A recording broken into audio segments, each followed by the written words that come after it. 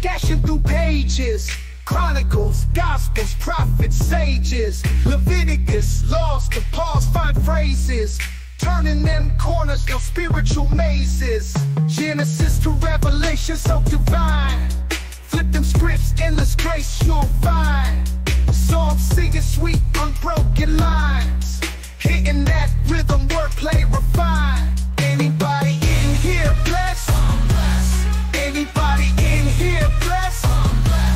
Bible in 1 year, we don't rest. Anybody in here blessed? Wake up early, the dawn's light shimmers. Spiritual breakfast, soul food dinners. Isaiah's vision, Ezekiel's figures. Walk through the fire, no one limbers. Kings and judges, prophets profound. Plowing the word, no mythical ground. Verse after verse, wisdom's bound. Heavenly soundtrack, soul serving sound. Anybody in here blessed? Anybody in here blessed? Bible in 1 year, we don't rest. Anybody in here blessed? No shortcuts, all divine routes. Listen to the whispers, no room for doubt. Parables drop stronger than gold faucets. Souls hydrated from divine prophets. Study the book, change perspectives. Carefully crafted, not too subjective. A year to reflect, learning perfect. Patterns of grace that time can't deflect. Old Testament drops deep and so real. Kings and warriors, covenant seals. Split that Red Sea, divine reveal. Commandments written, not made of steel. Bethlehem birth to cross on the hill. Unfolding the Navi blessings, pastor with skill. Scripture flip, every verse fulfilled. Through the word, every verse, every chapter, nothing unheard. Everybody in here blessed, I'm blessed. Everybody in here blessed, I'm blessed. Yo, online sermons, holy vibes delivered. Spreading light, got the sinners reconsidered. Psalm to psalm, man's like a holy DJ. Flipping through scripture, repping the Yahweh. Your emotes in the chat, praising the message. Flat cap on point, teaching eternal lessons. Everybody in here blessed, I'm blessed. Everybody in here blessed, I'm blessed. Digital pulpit, preaching like a pro. Followers grow as the faith overflow. Keyboard clicks, holy words they stick. Raining blessings down with a slick rhyme trick. Virtual congregation, united in devotion. 1 year strong, a spiritual promotion. He's a life coach with divine instructions. Streaming holiness, no room for interruption. Flat cap changed the game, new pastoral fame. Virtual shepherd, he's embracing the mainframe. In the comments, affirmatives and amens. With each Goliath tackled, faith extends. Everybody in here blessed, I'm blessed, I'm blessed. Everybody in here blessed, I'm blessed, I'm blessed. Yo, online sermons, holy vibes delivered. Spreading light, got the sinners reconsidered. Psalm to psalm, man's like a holy DJ. Flipping through scripture, repping the Yahweh. Your emotes in the chat, praising the message. Flat cap on point, teaching eternal lessons. Everybody in here blessed, I'm blessed, I'm blessed. Everybody in here blessed, I'm blessed, I'm blessed. Digital pulpit, preaching like a pro. Followers grow as the faith overflow. Keyboard clicks, holy words they stick. Raining blessings down with a slick rhyme trick. Virtual congregation, united in devotion. 1 year strong, a spiritual promotion. He's a life coach with divine instructions. Streaming holiness, no room for interruption. Flat cap changed the game, new pastoral fame. Virtual shepherd, he's embracing the mainframe. In the comments, affirmatives and amens. With each Goliath tackled, faith extends. Everybody in here blessed, I'm blessed, I'm blessed. Everybody in here blessed, I'm blessed, I'm blessed.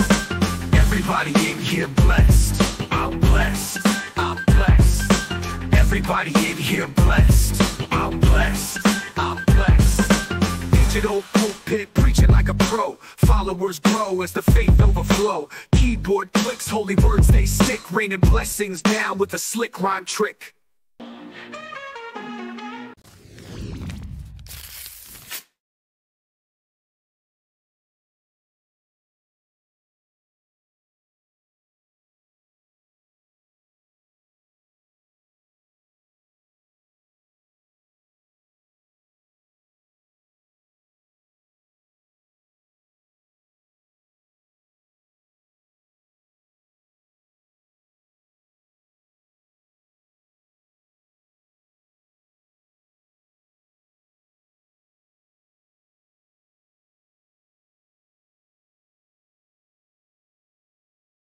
Should be good now. No, it's not that I was muted. Every once in a while, it just takes and it says device is equal to 0000579634 something, and it just rattles off a random series of numbers and says, that's your microphone for today, my friend. Enjoy. Electropod, good to see you, by the way. That was an extra hype this morning. Yay! Hey, Galaxy. Tip of the cap, friend. Tip of the cap. Yeah, always some gremlins to run into the system when you're gone a few times. Oh, no doubt. No doubt. Yeah, no. Good on the message to let me know. But I got the ear pod in so that I usually do, but occasionally I forget. So, no, your message was good that there was no sound. There was no sound. You were accurate. You were accurate there, Electropod. So, Galaxy, spot of tea, my friend. A spot of tea. I have English breakfast today, and I just yesterday filled up both of my canisters to the full from the bag, and emptied out the bags I have, and I just got new bags. So Prime Days, I got my Earl Grey and English breakfast refills. So I should be set on tea for quite some time. And I brought back vanilla. Brought back vanilla from Mexico. So I don't usually drink that when I'm on stream, but I'll be able to have vanilla chai lattes in the afternoon. So hope all of you are doing well, doing good. I'm going to be all out of sorts today. But I figured I'd keep the vacation vibe going. I've got the Fruit Loops toucan on my shirt. Not exactly the same guy, and didn't see any, but it just felt like a good shirt to wear today.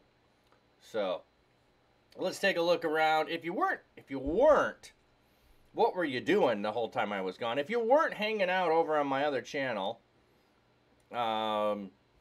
and watching the fish cams, we can't. And I don't understand why this does it. Stream Deck, I just had to do a full reload, reboot of the computer with updates, and now Stream Deck is not working. So there we go. Switching over to the pond for just a moment. In case you weren't hanging out all last week, look at that red one. Boy, that couple of vibrant red guys in there. In the tank. And yes, those will be males. The females are not vibrant. The females aren't and don't need to be with fish and birds often. The males have to be to attract females. And oh, well, there's that cam is having problems. Sorry, didn't mean to do that. To the rhythm of his song. Flat Cat Pastor shows the way. Sunrise coming up, coming your way. With his cam, he shows it all. With his cams, he shows it all. Both big and small. I don't have the littlest fishies, the fry. I might have to post another pic on Discord. But, well, look, there's a good shot right there. Let me just look at that. You can see that here they're all up on top. You can see the little ones from last August, so they're almost a year old there. And then you got the 3-year-olds, the big ones. They're at least 3. It looks like they got food floating over there, so. Anyway, come on, there we go. I gotta think of the names I have for these. Let me unplug this for a minute. I'm gonna unplug this a minute. I'll try plugging it in later, see if it works, but I don't understand why Stream Deck does not sometimes work and function. I don't know what I need to do to change it. Just like this, it happens so often. I just don't care. Yay. Oh, I have to go click on it, even though I should be able to set it and forget it. No. Why would you want to do that? You've obviously done something between streams, and so we won't show you what you were showing last. So, okay. So, we finished Amos. We finished Hosea. We finished 2 Kings, and we're going to start with the Romans. We're going to start with Romans. So, I'll get this all caught up here later so that you can see what we actually get done. But here, Romans 1 would be where we start, obviously. But if we get through 5 today, we'll still be behind. So whatever we get in Romans is what we get in Romans. And we'll be in Romans until I get this updated and figured out through the end of the month. And then we'll pick up where we need to. So hopefully, end of the week, we'll see how good we are. And we'll go from there. So,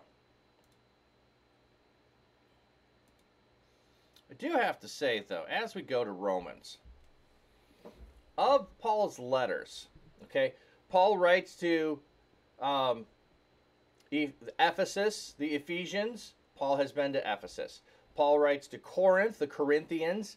He has been to Corinth. He writes to Thessalonica, the Thessalonians. He's been to Thessalonica. Now, Galatia, we debate about where he's writing to. We don't exactly know, but the presumption of part of it is he could have had visited Galatia. If it's South Galatia, if it's North Galatia, he possibly did not.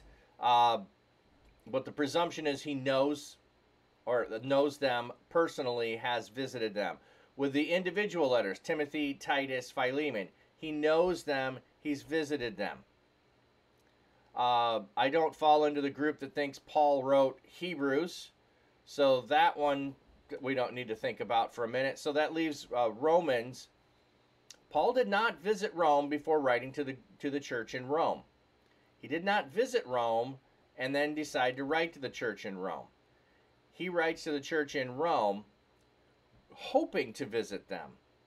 He knows a few individuals there, most definitely, but the church itself, he has not visited them. He does not know them, and he's writing to them. The other thing we need to keep in mind, Paul is not writing a letter to people who do not know and have not heard about Jesus. He is writing to people who have heard. So why would he be writing? Most likely to strengthen their faith. That's going to be the most likely thing that he's going to do. There will be additional things, but the scenario for which he is writing would be to encourage them in their faith, whether they are going through persecution now or other things have happened. He's writing most likely to strengthen their faith. So, hope that makes some sense to everybody as we go through, because I think that makes a difference of what we think the book is doing, why the book is doing certain things, if we know who he's writing to, when he's writing, and whether he's been there or not. Donnie Dreams, hey! Welcome in. Good to see you. How are you doing? Unfortunately, I must admit, I wasn't in the koi pond all week, but I was in there quite a bit. Also, welcome in. Hey, if you pop by at all, that's awesome, friend. I appreciate it. I'm up to 25 followers at least. 25 followers. I saw that I don't know if it was Saturday or yesterday, that I had 25 followers in there. So, still hoping to get 50. I'll have to see what's up with Blessing Boat. But who knows? Maybe I could do a stream with the other channel, One Dapper Koi Pond, for Blessing Boat. I'd have to add something else to it besides Here's Just Fish for an hour, but that would be all right. Da, da, da, da, da. Come on. So anyone who's not following, there it is. You can go follow if you'd like. I'd appreciate it. If you want to just watch my fish more often, if I'm not live over the weekends or I'm on vacation, I'm dropping the stream live. Probably not during the week so much, unless I do a sunset stream, which I might do. You never know. Okay. Bum, bum, bum. Romans. Okay. The other thing we have, which sounds weird, is the way they start. From Paul. Okay. We usually have to so-and-so. That's not how they used to write letters. They would first tell you who it was from. The person delivering it needed to know who it was to. So the delivery person had the knowledge of who it was to. Letters might be sealed, they might not, depending upon the importance of it and the person delivering it and making sure that nobody else saw it. But they would know who it was to, and you would start out by saying who it was from. So the first thing you want to know in a letter is who is it from. From Paul, a slave of Christ Jesus, called to be an apostle, set apart for the gospel of God. Okay, we don't need any of that. Called apostle.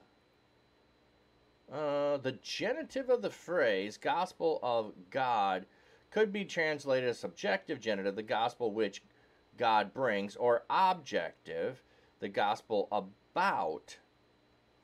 Either is grammatically possible. Okay, and I don't see a distinction between those.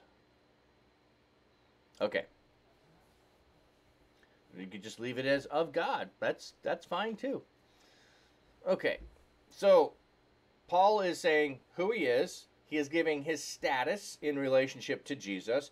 He is giving his status in relationship to the church, the apostle. So slave in relationship to Jesus, follower, servant, one who does whatever Jesus is instructing him. The apostle, the leadership position, set apart, is what apostle is. And what is he set apart for? For the gospel. That's interesting. An apostle set apart. Let me go look at the Greek here, because that seems like set apart means apostle. So is there a word play on apostle, apostolos?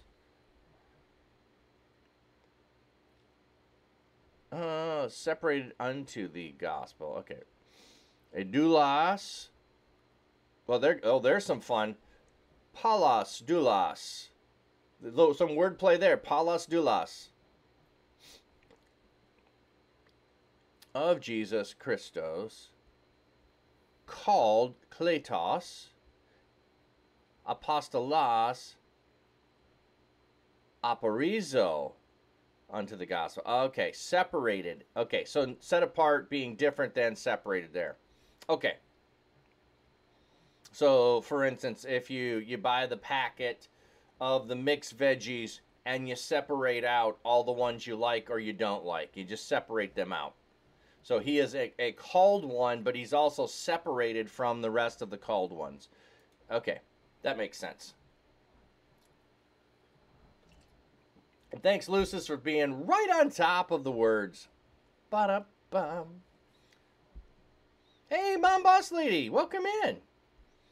This gospel he promised beforehand through his prophets in the Holy Scriptures concerning his son, who was a descendant of David, with reference to the flesh, who was appointed the Son of God in power, according to the Holy Spirit, by the resurrection from the dead, Jesus Christ our Lord. Through him we have received grace and our apostleship to bring about the obedience of faith among all the Gentiles on behalf of his name. Wow, that's a statement. Okay, I hope you're tracking with all that. So he's like setting up his whole book here, his whole treaty that he's writing. Through him we receive grace and our apostleship to bring about obedience of faith among all the Gentiles, or on behalf of his name. You also are among them, called to belong to Christ Jesus. To all those loved by God in Rome, called to be saints, grace and peace to you, and God our Father and the Lord Jesus Christ. So that's his greeting to everybody. Playing the anointed, David saves Kelly, not sure of that game. Artsy Bible Nerd, how we doing, friend? How we doing? So he greets everyone. He tells them who he is. He has a salutation in reference to the gospel, in reference to Jesus. Those are important things. I know it's like, okay, but what do we do with them? It doesn't matter. He's acknowledging his position in relationship to the gospel and their position in relationship to the gospel as well. First of all, I thank my God through Jesus Christ for all of you, because your faith is proclaimed through the whole world. Okay, I like this statement. It's a fascinating statement. Keela? Okay. Keela. Thanks, Mom Boss Lady. Hope the game is one you're enjoying if you're playing it. Because I know people play games that they're stream picks that they don't enjoy, like Subnautica. Okay, so this is really a cool thing. I thank my God through Jesus Christ for all of you, because your faith is proclaimed through the whole world. He is saying the church in Rome's faith is proclaimed throughout the whole world. How is that being understood? It's not being understood the whole world, meaning South America, Australia, and Antarctica. It's not, okay? It's the whole Roman Empire. Yeah, Donnie, I actually enjoyed Subnautica. No, I was thinking of someone in particular who does not enjoy Subnautica, but allows his stream to force him to play Subnautica. So this isn't a proclamation global through the whole world.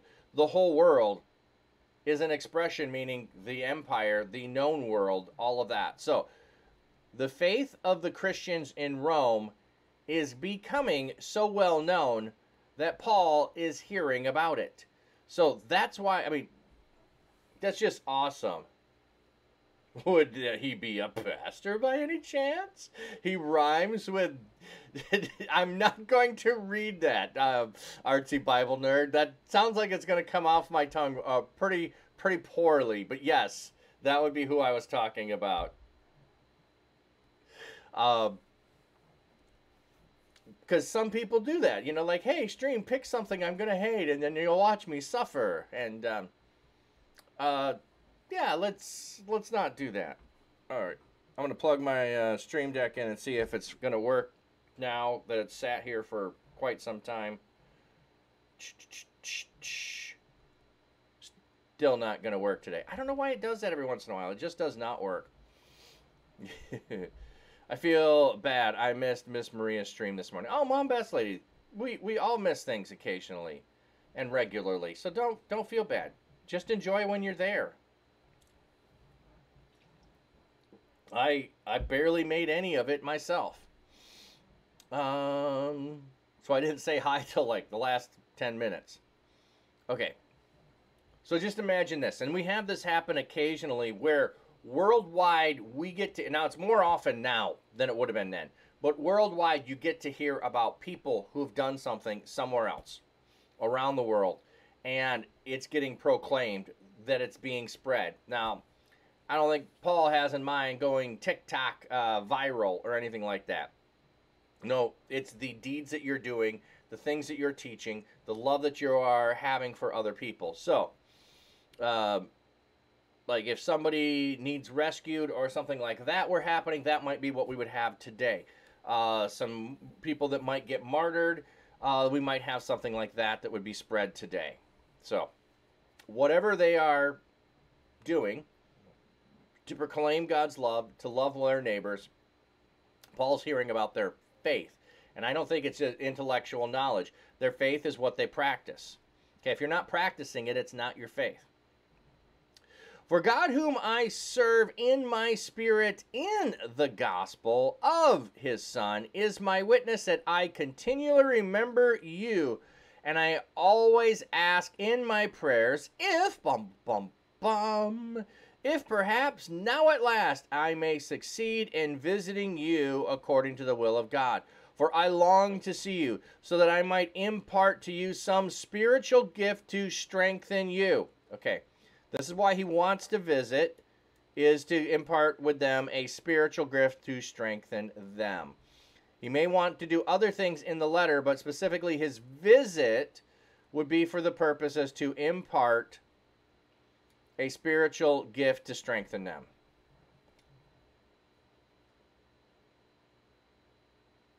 The guy she raided showed what's wrong with an unending subathon. Unfortunately, didn't have a mod to change the game to I'm only sleeping. Ah. Usually awake by 15 and woke up at 14:30. So, or so later. But I'm guessing your body finally decided to sleep. Yeah. I got back from vacation. So I don't know what you're like on vacation. I wake up early a lot on vacation, like earlier than normal. So I went to Central Time Zone. So then I'm normally up at 6:30. And so that would be 5:30 Central Time Zone. And I was waking up at 4:30 and 5 Central Time Zone and trying to lay there and sleep for several more hours before getting up on most days. Now that I'm back home and I'm not on vacation, I had to have my alarm wake me up today. Oh no, the guy fell asleep in his chair. Oh, so he wasn't laying down sleeping. He was full on fell asleep while streaming. Oh no. Yeah, maybe he was playing and fell asleep while he was... Oh. Well, I hope to never make that mistake, Donnie. Whew. I would feel full-on embarrassed by that. People watching me sleep. I will be doing no intentional sleeping streams, that's for sure. I do weird things in my sleep. Okay. So Paul is longing to visit this church. He's heard about their faith. He wants to go there. He wants to give them some kind of spiritual gift of strength. That is that we may be mutually comforted by one another's faith. Okay, isn't that a beautiful thought? My faith is supposed to mutually comfort you. So when you don't have faith, that something can happen, but your fellow Christian next to you has faith, their faith should give you comfort in the midst of where you're struggling with your faith. That's why we gather with 2 or 3 together, so that we mutually encourage one another, both yours and mine. See, he wants his encouraged by the other person's faith too. Paul can't just do it alone. He can't just stand in his own faith and act in his own faith and remain in his own faith. He needs others around him too. I do not want you to be unaware, brothers and sisters, that I often intend to come to you, and was prevented until now, so that I may have some fruit even among you, just as I already have among the rest of the Gentiles. I am a debtor both to the Greeks and to the barbarians, both to the wise and to the foolish. Thus I am eager also to preach the gospel to you who are in Rome. So he's making sure, I'm not making any distinction, okay? I'll go to the Greeks, I'll go to the barbarians, okay? I'll go to the wise, I'll go to the foolish. And so I'm not intentionally, maybe people are spreading rumors saying Paul doesn't want to come here, Paul doesn't love us, Paul doesn't like us, we're not good enough for Paul, he's just going out to those weirdos out in the hinterlands, and Paul's making it clear, I've wanted to come to you, I've been prevented from coming to you, and I hope finally to be able to come to you. What vacation, Mom says. The only vacation I can afford is to take one step out the front, 1 foot, turn around and come right back in. Well, go for a walk around the block, you know, could still be a nice vacation. Vacation really is just going somewhere and doing something you don't normally do. That's all I think a vacation is. The intent of enjoyment or relaxation.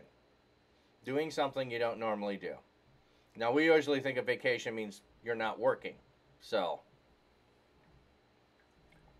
for me, that mostly means not streaming. So, my wife, that means not working. Okay. I don't like that we separate this out. I really don't at times. Like, He's just said, I'm eager also to preach the gospel to you in Rome.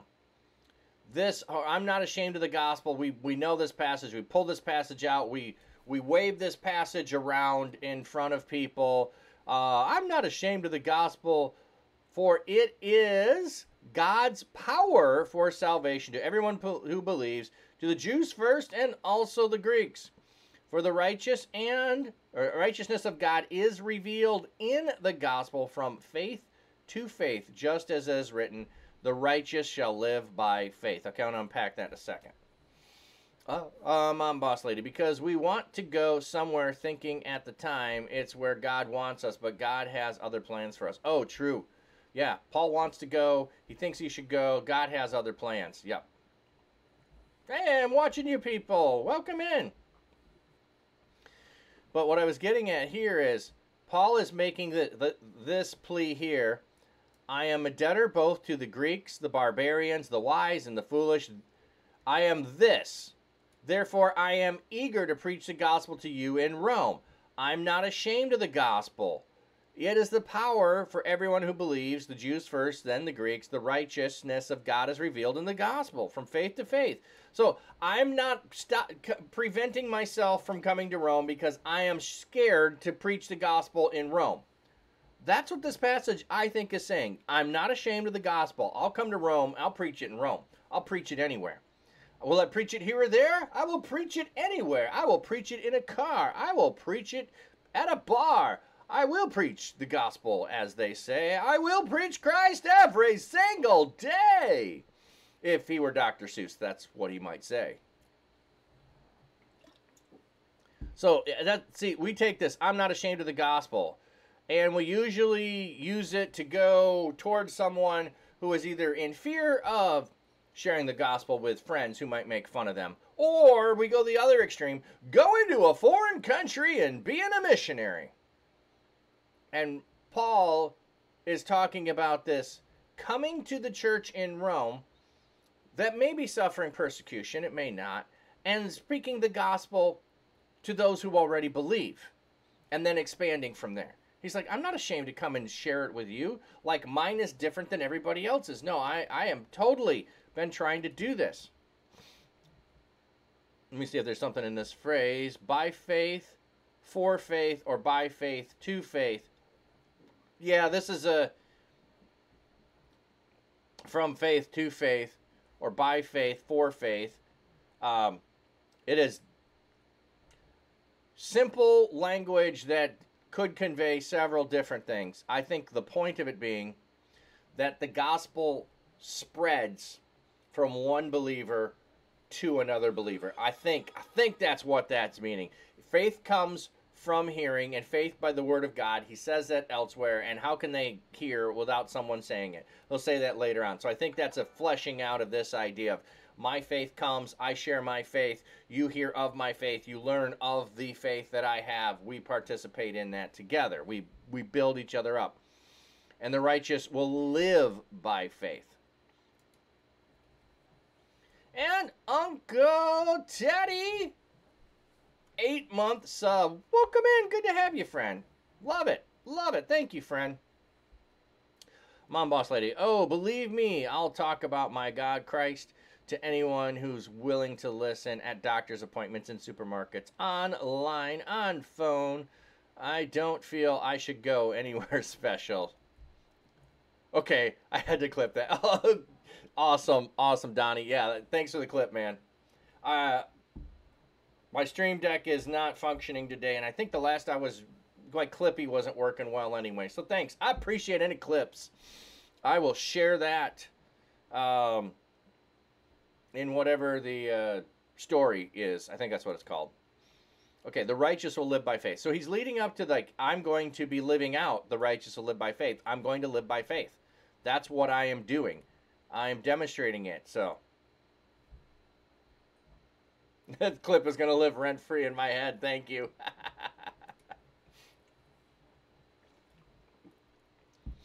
Okay. For the wrath of God is revealed from heaven against all ungodliness and unrighteousness of people. I will preach the gospel. Thank you, Donnie. Okay. Um, I think this is also goes in a direction as well. Oh, back to lurking. Okay. You're listening at work. Hey, appreciate you, friend. Hope you have a blessed day. Okay. So Paul is making his case as to why he wants to come to Rome still, why he has a desire to, what has prevented him from getting there. I think he's still in that. Like, I'm not ashamed of the gospel. He's talking about himself. He's talking about the faith in general. Now he's going to start making an appeal. But again, remember, he is talking to Christians who are in the church in Rome. This is not a letter to Caesar. This is not a letter to the Roman Senate of people who are non-believers. These are people who have heard of Jesus, who have decided to explore Jesus, who are in the church of Jesus Christ in Rome because they've heard the message and they are seeking to live it out and follow it. Now, they might be stumbling along the way. They might be messing up along the way, but they are seeking to follow Jesus. So this is not outsiders who've not heard. So I know we have this idea called the Romans Road, and here's the things you need to know and believe and all of that. And there may be truth in it. I'm not downplaying it. But we've taken Romans and we've given Romans as a here's how to convince someone who's never heard of Jesus how to be a follower of Jesus. And that's not what it is. It's people who've already committed, I want to follow Jesus, how to live out following Jesus, which I think is drastically different. Okay. For the wrath of God is revealed from heaven against all ungodliness and unrighteousness of people who suppress the truth by their unrighteousness. Because what can be known about God is plain to them, because God has made it plain to them. For since the creation of the world, his invisible attributes, his eternal power and divine nature have been clearly seen because they are understood through what he has made. Okay, Paul's appeal here is that there are clear attributes of God seen in creation. People have no excuse about knowing and understanding God because of creation. This is what we often call general revelation. I can see a sunrise and a sunset, and I know that there's a creator of the universe. I can see the beauty of animals and trees and flowers and understand there's a creator of it. Okay? So that only gets you so far. That only gets you so far in understanding who did it and who it was that did it. But he's talking about whether you have knowledge that points to there must be a creator or not. And I think that's because he's just talking about what's been revealed, what's been in his invisible attributes. The fact that rain does fall on you and your evil neighbor, because you would obviously be the good one. You and your evil neighbor both get rain. You and your evil neighbor both get blessed by the rains and the crops and the produce and all of that. So it's all good. God does that. The attributes of God are loving. You can discern that by things you see. I'm watching. That reminds me of people who say they know God and appreciate them because they see him in nature. They don't go to church. They just sit in nature and contemplate God. It's a lot bigger than that. Yes. Yeah. I think you can commune with God in the sense of appreciation and awe and beauty and wonder and talk to him in the beauty of his creation. Absolutely. Absolutely. But I don't think that's a substitute, and notice what I'm going to say. That is not a substitute for fellowship with other believers. Didn't say go to church. Okay, it's not it's not a replacement for fellowship with other believers.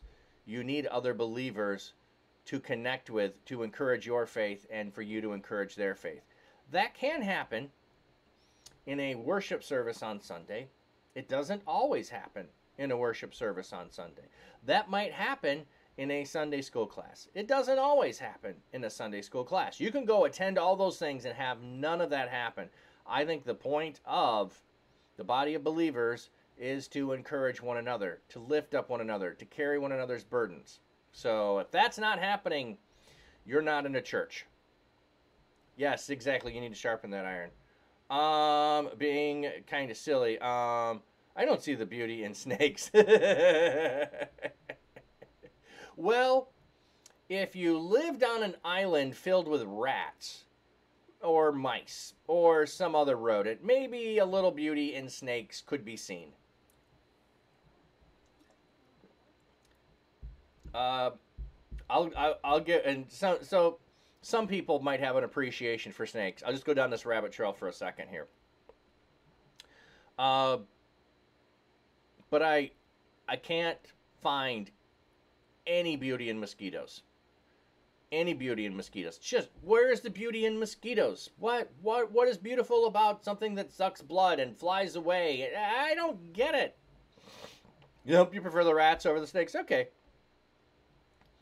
I'm watching. I feel more connected with the digital church I'm a part of than the church that I've been follower for over 10 years now. Yeah, and I'm not saying that's a bad thing. I'm saying you connect wherever you're able to, and you connect to the deeper levels when you can. And we should all be striving for that. And I think, and I'm just as guilty of this, that the physical church got caught up in numbers and butts and pews, and we call it sometimes nickels and noses, and that was our focus, and we just needed more people in. And as long as you say you follow Jesus, get in here and be there, and we can count you. And we weren't in relationship with half of those people. That's why they haven't come back after COVID. You see the beauty in every living animal? I think we should. I think we should strive to. I find more beauty in fish than a lot of other animals. But that's me. Okay. So it's clearly made in what God has made. So the invisible attributes. So I wanted to make that connection too. Not just that God is eternal power and divine. No, his invisible attributes. What would be the invisible attributes of God? That he is love. God is love. I think that's an invisible attribute. God is slow and patient, slow to anger, abounding in mercy. Those are invisible attributes. They are only seen over the course of time in relationship with him. That is the only way to establish those, is over the course of time to be able to see and understand those. So people are without excuse. Well, they're without excuse, okay? I'll give you an example. So, man, I wish I knew what the sign, remember what the sign was. I was just in Mexico, and there was a street sign on the side of the road. Didn't have words on it, but it was a picture, and I've never seen that picture before. I don't know what it was telling me I could not do while driving. I wasn't driving, so it was okay. I wasn't doing whatever it was, but it was a picture I had never seen. It was a sign telling me something that was probably prohibited from doing, and I had no knowledge of what it meant. But if I were violating it, I would be without excuse. Why? Because the sign was clearly posted on the road telling me not to do that. It was clear instructions of what to do or what not to do, whichever way it went. It was clear instructions from the person that put the sign up. However, I don't know what the instructions were. I didn't understand it, but I knew there were instructions. That part I could understand. So from that standpoint, it doesn't mean that full understanding is taking place, but full knowledge that there has been something posted, there has been something given, and that we should be learning and responding. Now, had I been driving, I could have said to the fellow people in the car, what is it? I could have Google searched what it is. I could have asked people who were local to explain it to me. So once I see the thing pointing to something, it's on me to go investigate it. I think that's what we see in here. So the people who were Gentiles were supposed to see things pointing to God, see the people of God, go to the people of God, and inquire of the people of God about God. There's where you have no excuse. You saw something, you needed to then take it upon yourself to go and find out more that you were missing. So, I'll get to your comment in just a second. For although they knew God, they did not glorify him as God or give him thanks, but they became futile in their thoughts, and their senseless hearts were darkened. So they They knew they should do something. They didn't go do it. They went instead and did other things. Although they claimed to be wise, they became fools and exchanged the glory of the immortal God for an image resembling mortal human beings or birds or four-footed animals or reptiles. Okay, I'm going to come back to that thought in a second. Okay, so they should have seen the beauty of God, explored who this God was. Instead, they did not. They went and did something else. They went and became futile in darkness in their own thoughts. They didn't turn to God. They didn't look for God. They made up senseless things, and they started exchanging the creation for the Creator. So rather than the immortal God, they start worshiping other things. Okay, by the way, pay attention to this list order. They human beings, birds, four-footed animals, reptiles. Okay, if you've ever studied the automobile industry, the first automobiles are named after the man who started the company. You have Ford, you have Oldsmobile, you have Chevrolet, you have Chrysler.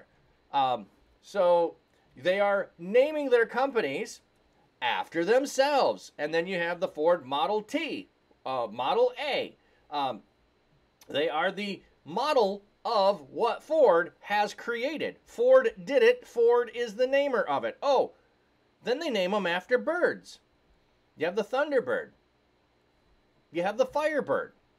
You have, I'm trying to remember others. Eagle is out there. So, oh, and then you have four-footed animals. You have the Impala. You have the Cougar. You have the Jaguar. Oh, and then you name them after reptiles. There's the Viper. Okay, there's a progression of the naming of automobiles that follows this exact order within certain companies. You could follow along. You have birds and then four-footed animals and then reptiles when you get to the end. And I know there's other things in those lists as well with weird names and such. But anyway, I always find that funny that automobiles follow that pattern of naming after people, then naming after birds, then animals, and then reptiles. Okay. Mom, boss lady, I haven't been to church in a few weeks, and I miss it.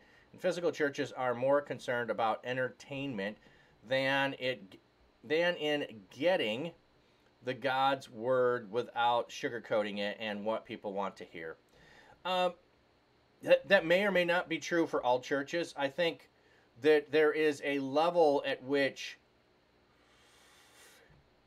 excellence sometimes is a substitute for things. They're trying to do it excellently, and it comes across as entertainment, and they're using it to attract people, so it has to be entertaining. But I totally understand what you're saying. Totally understand. Gonna send me something on Discord, Donnie? Okay. Yeah, absolutely.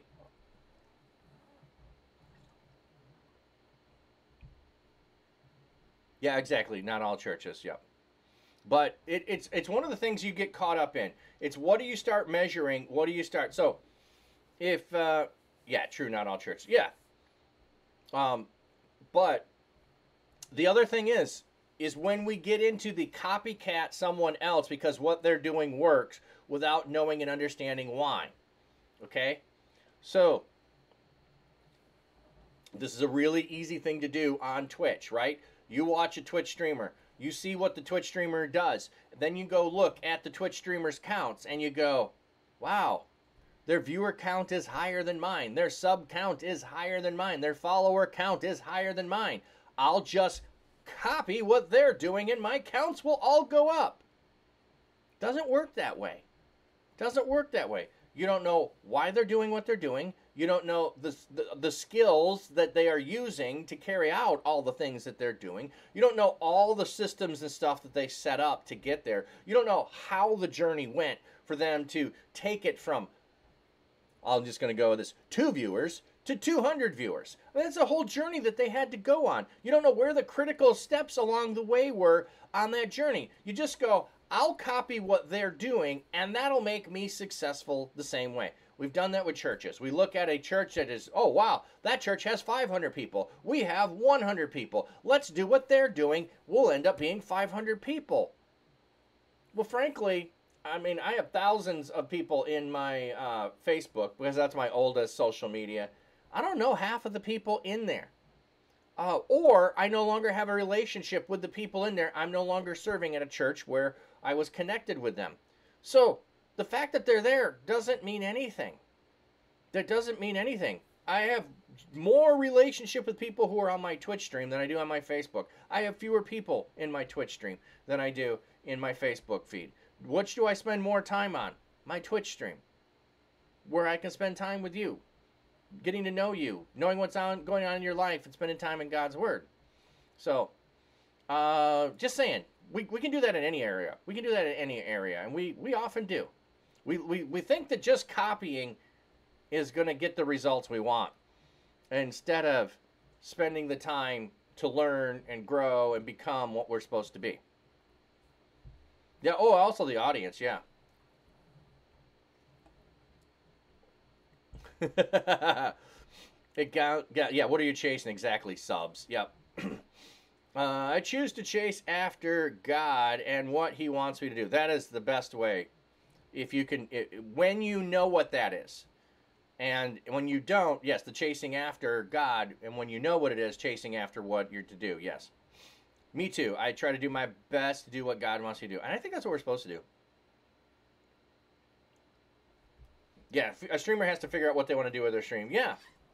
And it's also, like, there's great freedom to choose and do something differently from time to time. Like, I think I'd been talking about wanting to start a whole separate channel for my fish for 2 years.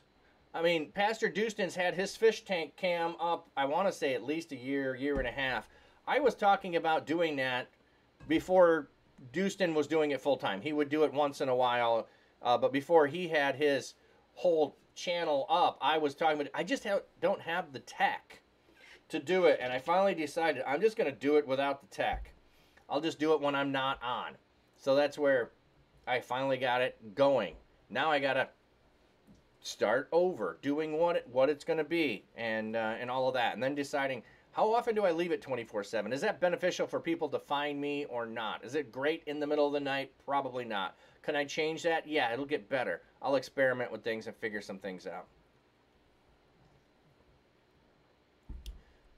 Donnie, yeah, sometimes I feel like that I'm closer to people I've met online than people in my church. Yeah, I definitely feel that way. I'm watching. I could care less about big streams, so just barely keep up to 7, folks. I'd melt down. Oh my god, yeah, 100 chatters. I don't think that's it. What I do would not be beneficial to 100 chatters. Yeah. Yeah, you love the koi, however it's spelled. Yes, spell it however you care. I don't care. I spell it with a K. I also spell gray with an E. I like to be pretentious once in a while. Ho, ho, ho. I dare you spell gray with an A? Oh, preposterous. Preposterous. Actually, funny story behind that. As a kid, I would look for the crayons when there was gray that was spelled with an E, and I did not want to use gray spelled with an A. I have no idea why that is. I have no idea why that is. Oh, but oh, you're on the right side with the gray. Okay. Okay. Sorry, I'm just amusing myself. This is what you get on vacation brain, you know, coming back. Okay. You've been in a stream of 1,000 plus, and unless it's music, you can't read the channels too. Yeah, yeah. You have to have it on slow. Yeah. And, oh, welcome in, Wade Mock. If I have not said so today.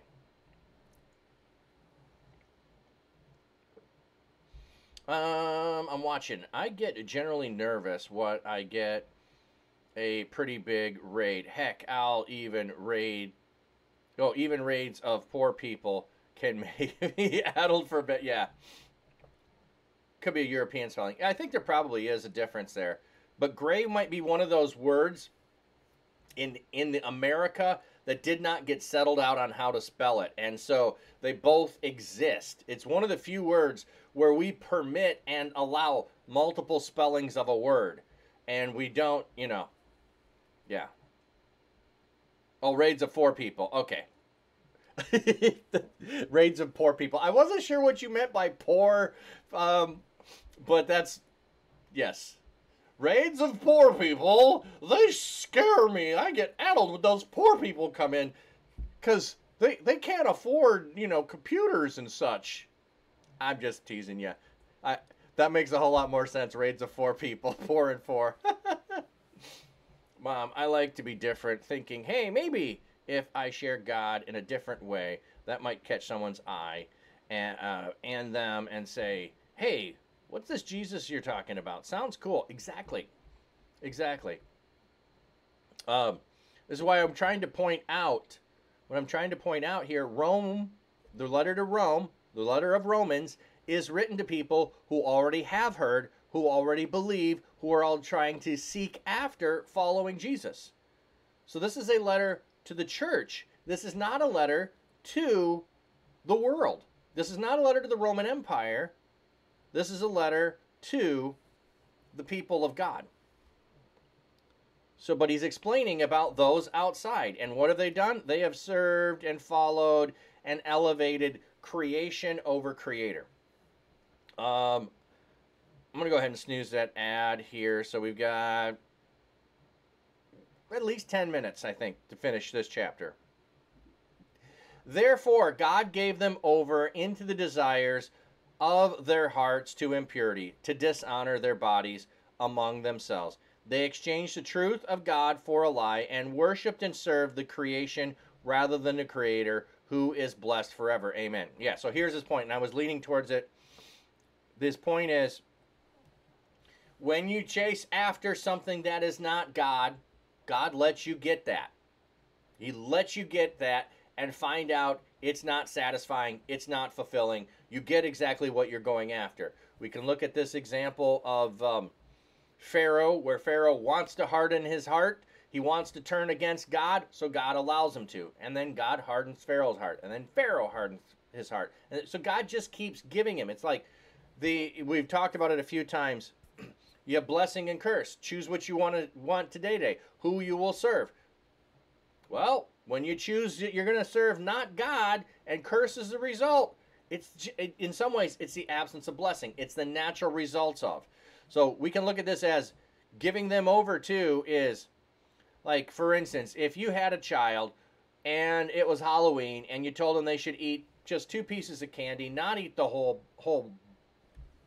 pumpkin full, and they're like, but I want them all, I want them all. And you've done this year after year after year. You finally, when they're a little older, they're finally 10 years old, and then you're just like, fine, eat all of it.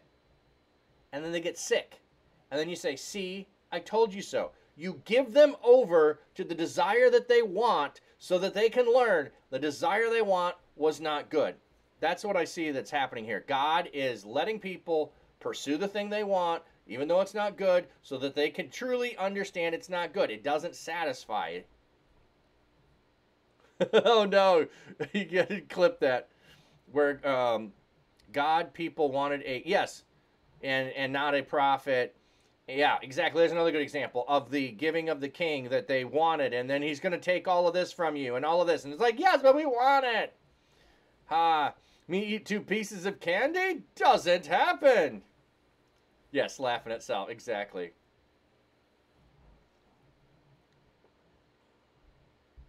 Yeah, like where? Exactly.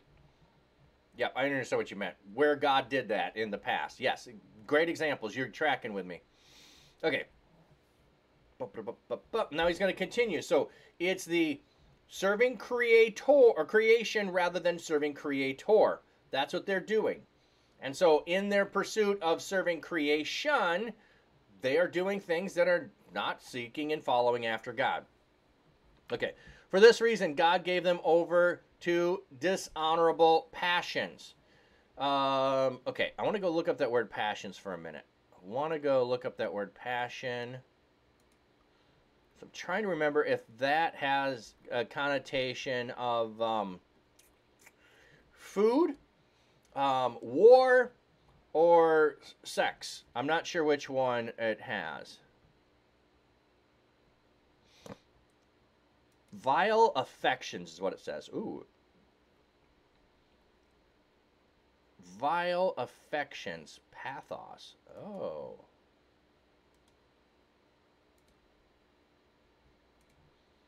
Okay. Atomia. Atomia. Atomia. Dishonor. Ignominy. Disgrace. Okay.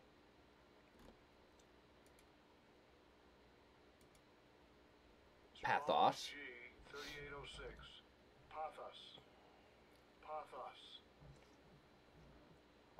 Okay, whatever befalls one, whether it be sad or joyous, calamity, mishap, evil, affliction, a feeling which the mind suffers, an affliction of the mind, emotion, passion, passionate deeds, used by the Greeks in either good or a bad sense. In the New Testament, bad sense, depravity, passion, violence. Yeah, see, that's what I thought. It does, like, inordinate affection, lust. So, pathos, like, if we talk about crime of passion, that's kind of the thing. Like, it's in the moment, it's the feeling, you're going with the feeling towards whatever it is. You're seeking after that feeling, I think is the way to understand that. So, it is a dishonorable desire. For the women exchanged the natural sexual relations for unnatural ones, and likewise the men also abandoned their natural relations with women and were inflamed in their passion for one another. Men committed shameless acts with men and received in them the due penalty for their error. Okay, if we look at how cult practices happen, there are sexual relations that happen in the worship of God. I think that's part of the idea of unnatural. You are doing this in the worship of deities. You are doing this in the practice of. You are celebrating an act that does not have to do with being in relationship with the person. It has to do with worship. And then, so you've got that among cult prostitutes, both men and female prostitutes. And you're doing these for other acts, and he's lumping those all together in some way. You can remember growing up, my mom would say, I hit your dad with a purple passion. Never understood that saying. I'm not sure what word you're covering. H letter, T letter. Oh, sorry. Okay, hey, sorry. I like my brain couldn't get the vowel on the end there. I'm going hot. Hate. Okay. I hate your dad with a purple passion. Never understood that saying. Huh. I don't know that I've heard that one before, but I'm think purple is usually not not a color. It's usually a color of passion, of love. So saying hate with purple is probably, she's probably being sarcastic on some level, or dispassionate of saying the opposite to mean the same thing would be my thought of. I hate him with a purple passion. Like, there's all love. There is no hate. I'm guessing that's what that is. I don't know. Well, we can talk about the Olympic thing after the break. Let me just see if I can finish this chapter. And just as they did not see fit to acknowledge God, God gave them over to a depraved mind to do what should not be done. Okay, so you're going to do the things that shouldn't be done because you are following after the things that are not God. They are filled with every kind of unrighteousness, wickedness, covetousness, malice. They are rife with envy, murder, strife, deceit, hostility. They are gossips, slanderers, haters of God, insolent, arrogant, boastful, contrivers of all sorts of evil, disobedient to parents, senseless, covenant breakers, heartless, ruthless, although they fully know God's righteous decree that those who practice such things deserve to die. They not only do them, but they also approve of those who practice them. Okay, this is quite the list. Let me just see. How many do we have? Okay, every kind of unrighteousness, wickedness, covetousness, malice. rife with evil, murder, strife, deceit, hostility. So there was a group of 4, there's a group of 5. Gossip, slanders, haters of God, insolent, arrogant, boastful, contrivers of all sorts of evil. Could be 7, or we could keep going. Disobedience to parents, senseless, covenant breakers, heartless, ruthless. I don't know if I might have missed the heartless, ruthless. So it might be 12 there. So you got 4, 5, 7, 12. You got all these numbers going on. Like, Paul is trying to explain everything going on in the world around as opposed to God. Listing all the things. They're all these things. Notice what didn't get listed in these. Here's what they are. Is not the sexual immorality. Is not in that list. They're filled with every kind of unrighteous. That's not in the list. Gossip, deceit, hostility, murder, strife, boasting, arrogant, insolent, disobedient to parents, senseless covenant breakers. So we're heading into an ad here shortly. So we'll just let that happen and then come back. So will you work today? No, you're not. So I got to get over here. Back to pond. Flat cap pastor rocks his tweed, streaming life by the reeds. Fish pond calm and glassy clear, view it all right from here. Hey, thank you for the follow. Dapper man with Saxon hair. Johnny VTuber. Christeo. Hey, welcome in, friend. Welcome in. I'm going to give you the baby koi, and I'm going to go feed the baby koi. Serenades the fish with ease. Watch the fish, they swim along to the rhythm of his song. Flat cap pastor shows the way. Stream it live, come what may. With his cam he shows it all. Little fish both big and small. Life in ponds so serene. Nature's beauty on a screen. See the ripples, watch the flow. Why'd you pause? The music, gentle glow. Flat cap's charm and calming tone makes the fish feel right at home. No! Watch the fish. Come back! I gotta feed you, and so I can show you. And you froze! You froze!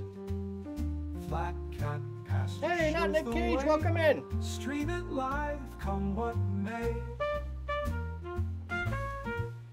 Okay, apparently that cam is messing up today. Okay.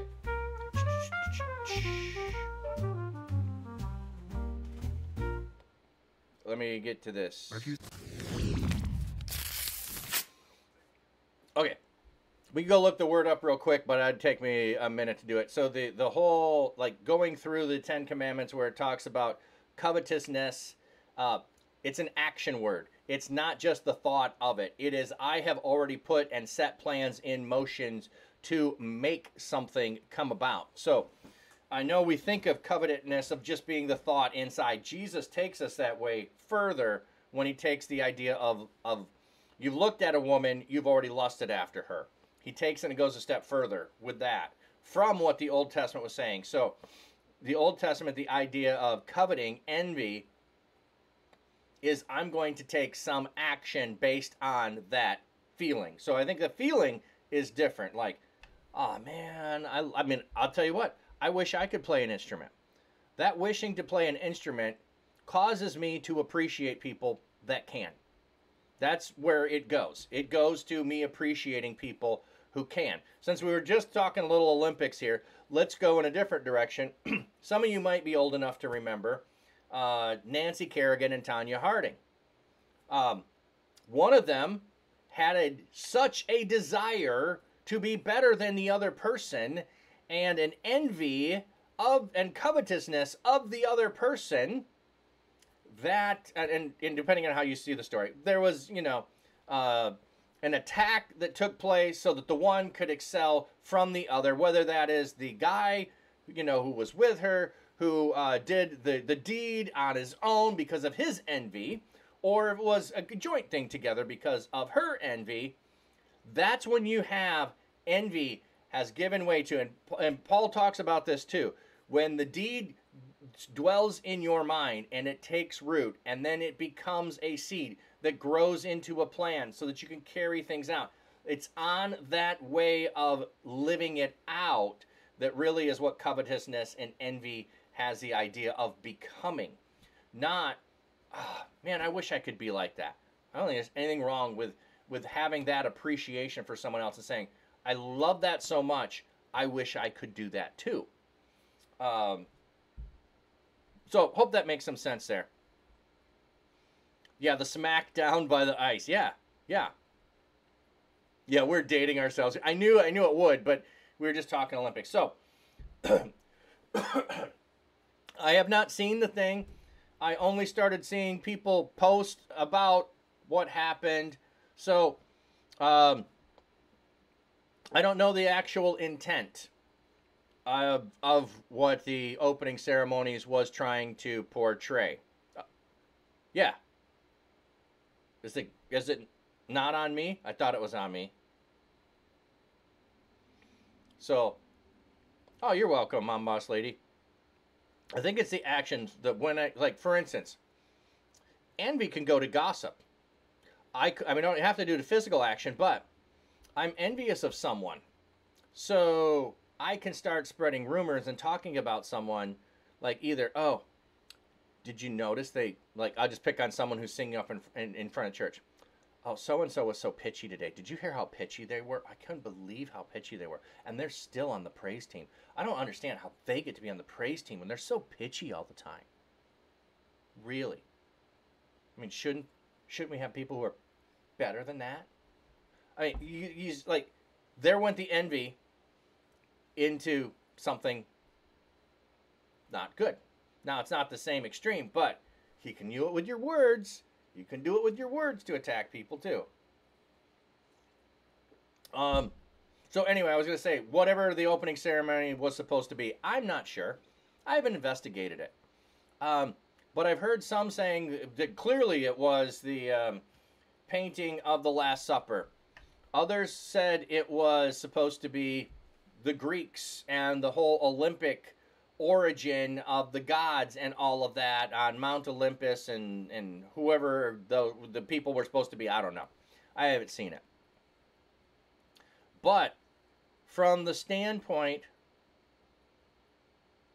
yeah, that's why I was doing that. Oh, we're okay. Let me know which it is, and I'll finish this thought and then change hats. Since what we were talking about here is the world doing what the world is going to do, we shouldn't be surprised when the world does what the world's going to do. So it doesn't matter.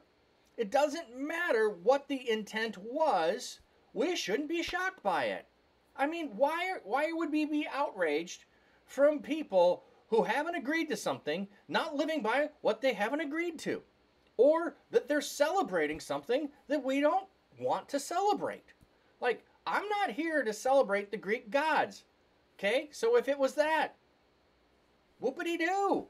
You wanted to celebrate the Greek gods because you're at the Olympics? I don't believe in the Greek gods. I don't follow the Greek gods. I'm not interested in them from that kind of a perspective of, so you do you. I wish you didn't. I'd like to persuade you otherwise, but if that's what your intent was, okay. And if it was blasphemy, so what? So what? Love them. Love them anyway. But just on an aside, I've never understood the opening ceremonies, period. I've never understood a green one. Okay. I've never understood the opening ceremonies. Nobody wins a medal. I mean, I get the let me run in with the torch, light the flame. Got that. Everything else, these are people who are not athletes, who are not competing, they're not getting a medal, and you're wasting my time. Because there's track and field that could be happening that you don't show.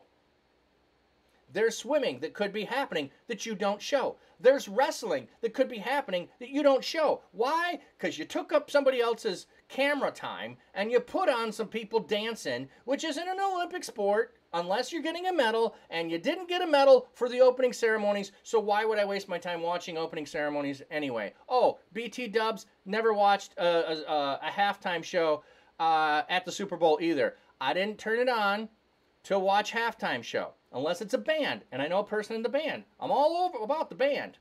But halftime show, I don't know anybody that's on the halftime show. I'm not watching it. But anyway, the whole overview of what their intent was and all of that, and should we be outraged? No, we shouldn't be outraged. We should love them. We should love them. No matter what their intent was, we should love them. Whether it was good or bad, we should love them. Okay, now I'm going to get all the people jumping all over me for not wanting opening ceremonies. Okay. I know, like that, finally got to the point telling her if I cannot stop complaining about others running your mouth, I told her to leave me alone. Yeah. Yeah, you know one like that. Yeah.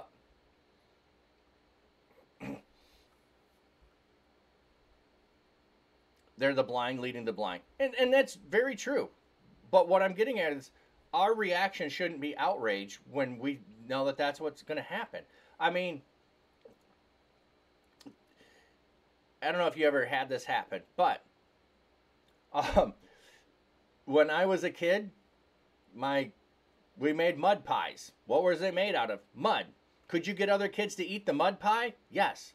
Could you convince them it was real chocolate? Because once you made it into a mud pie, it was actually chocolate flavored and you could eat it? Yes. Could you get other kids to eat it? Yes. Were we deceiving one another? Yes. Was it fun? Yes. But we were kids, and that's what we were doing. So it's not a lot different. Should parents be punishing and outraged at kids doing kid things? No. Should we as the world who follow after and seek after Jesus be outraged when the world does not Christian things? No. We should expect it, anticipate it, and we should love them anyway. I'm watching it, Donnie. Ironically, when I envy people a bit for their charisma and charm and ease with other, it's sort of projection in a way, because people told me they see those things all this time, but I can't generally find them in myself. So I think I envy those who have the sense of knowing, if that makes sense. Oh, yeah, I know what you're saying. People here worship Nike all the time where I live. So many sports has replaced the Sunday church attendance where you live. Wade Mock. Yeah. And I would not disagree that people worship sports. People worship music. People worship all kinds of things. Yes. It's the pomp and ceremony. Yeah, which I don't know anyone there. And there's no medals. So I don't care about pomp and ceremony. Now, you want to have the Parade of Nations, all about the Parade of Nations, fine with that. It's about the athletes who will be competing. You want to parade them around so that I can see who they are, great. But a show that has nothing to do, where no medal and no athlete is competing, I don't care about at all.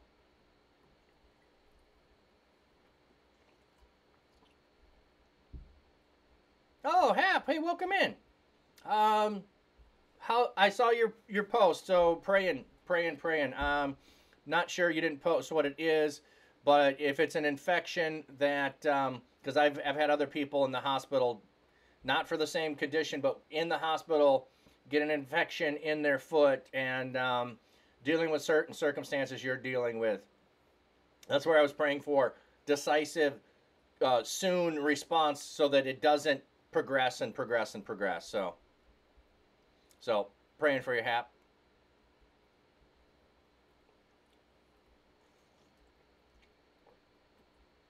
Bum, ba, bum, bum, bum, bum. You'll love the toast emotes.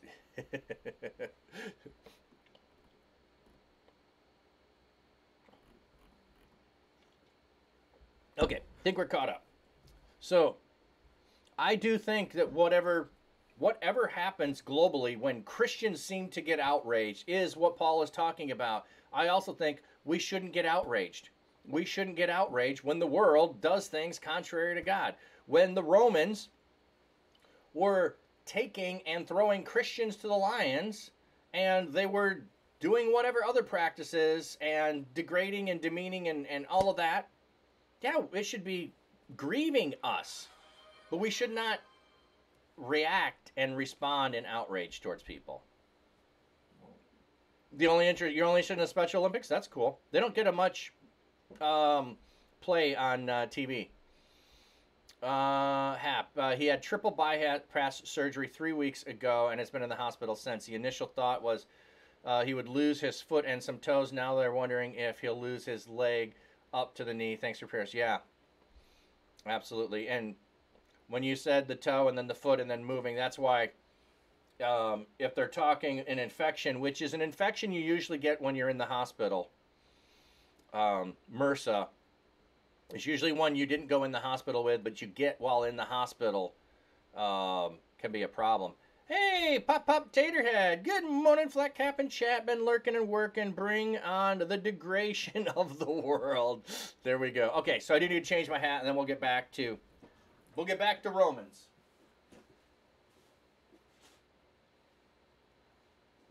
And I had thought about putting the green on today, because look at that.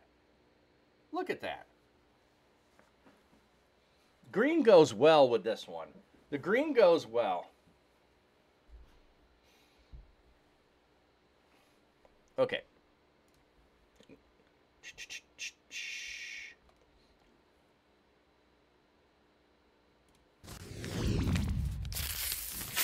Stream Deck not working, so I got to go look and go, what is the title of...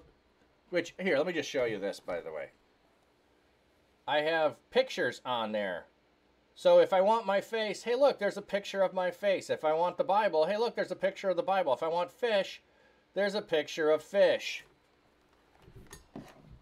So it's pretty easy to figure out what I'm going to show when it's a picture. I don't even look at the words, but then I got to go to the stream scene and go, what did I call that again? What did I call that? Okay.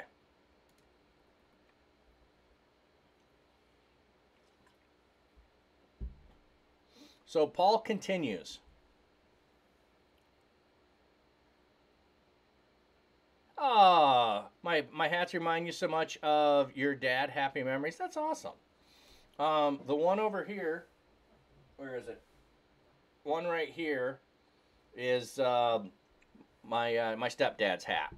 So I have one of those that, yeah, when I want to feel nostalgic and think about him, I'll wear that for a day. I don't wear that one often, but I know what you mean. Okay. Therefore, so in light of everything he's just said, you are without excuse. Whoever you are, when you judge someone else, for on whatever grounds you judge another, you condemn yourself, because you who judge practice the same things. Oh! This is why we shouldn't have the chapter sections. Therefore, based on the fact that the world is against God, the world has been given over to the things it's doing, and you are condemning and judging them, you shouldn't do it because you do the same things. Why didn't we keep reading? Why did we stop there? I had I saw a few posts yesterday with people talking about, was your church outraged about the Olympic thing, and did your pastor talk about that on Sunday, or were you talking about something else? And why weren't you outraged about some other actual activities that are harming people around the world, like some genocide and other things? Why weren't those of the level of bringing up to the sermon? Because we want to judge others. And when you're doing that, you're condemning yourself. Now we know that God's judgment is in accordance with truth against those who practice such things. And do you think, whoever you are, when you judge those who practice such things, and yet you do them yourself, that you escape God's judgment? So you're going to judge them for the things they're doing, and you're going to escape judgment? Or Do you have contempt for the wealth of his kindness, forbearance, and patience, and yet do not know that God's kindness leads to repentance? So you're like, well, God will be patient with me. God will forgive me, but I will not forgive them. They should be judged. And that's contempt for God's generosity, his love, his forbearance, his patience. And he's like, you want that? Don't you know it's supposed to lead to repentance? Repentance is what you should be doing. Judgment of others is not what you should be doing. Continuing in things is not what you should be doing. Repentance. God's kindness is supposed to lead to repentance, not lead to you doing more things. Oh, yeah, they're saying when you point one finger at someone, there's three fingers pointing back at your own hand. Yeah, my mom used to say that all the time. Don't point. You know, when you point, you're pointing three fingers back at yourself. And I said, I can do this then. Look at them. Look at them. It's them. I wouldn't say that to my mom. I thought that. I would have got a whooping for saying something like that. Boom! You judge, you sink yourself into a hole. Hole, I'm going to guess, hole, unless you ask for forgiveness. Yes. Sorry. Comma problem there. Yeah. You judge, you sink yourself into a hole, unless you ask for forgiveness. Yeah. You're out judging other people. You should be seeking repentance. Repentance is to turn from what you are doing. You're doing the same thing. Why do people... This is a common thing that happens. So if a person gets on one message and rails against the one thing all the time, it's usually the thing that they're guilty of. Notice this.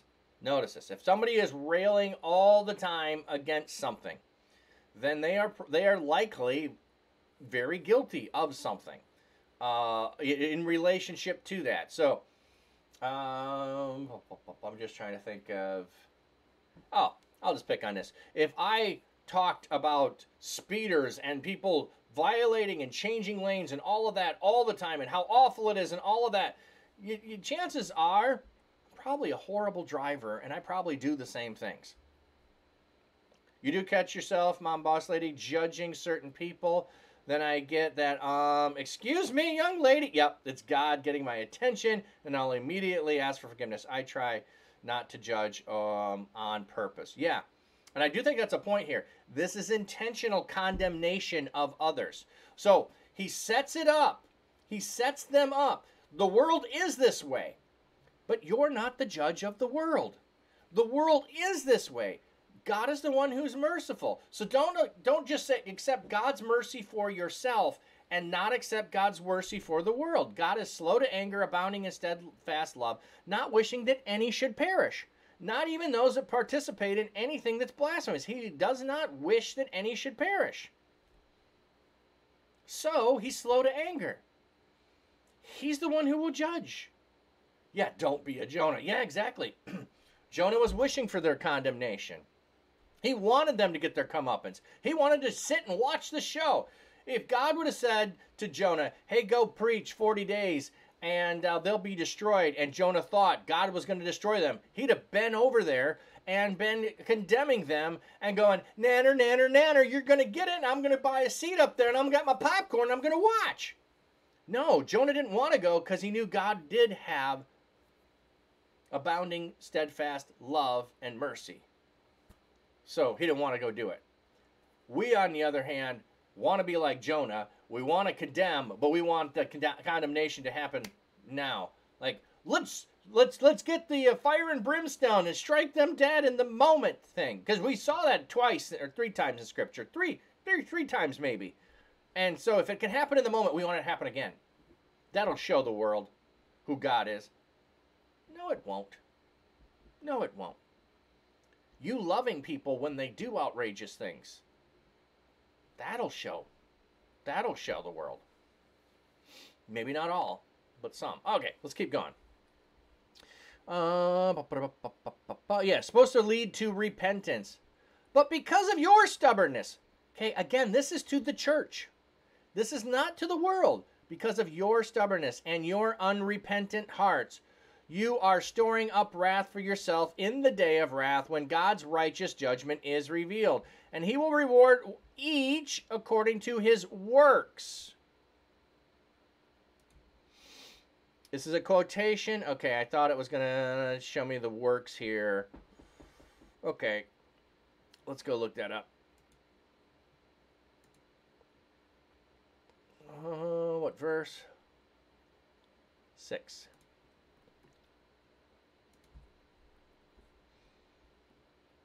Ergon.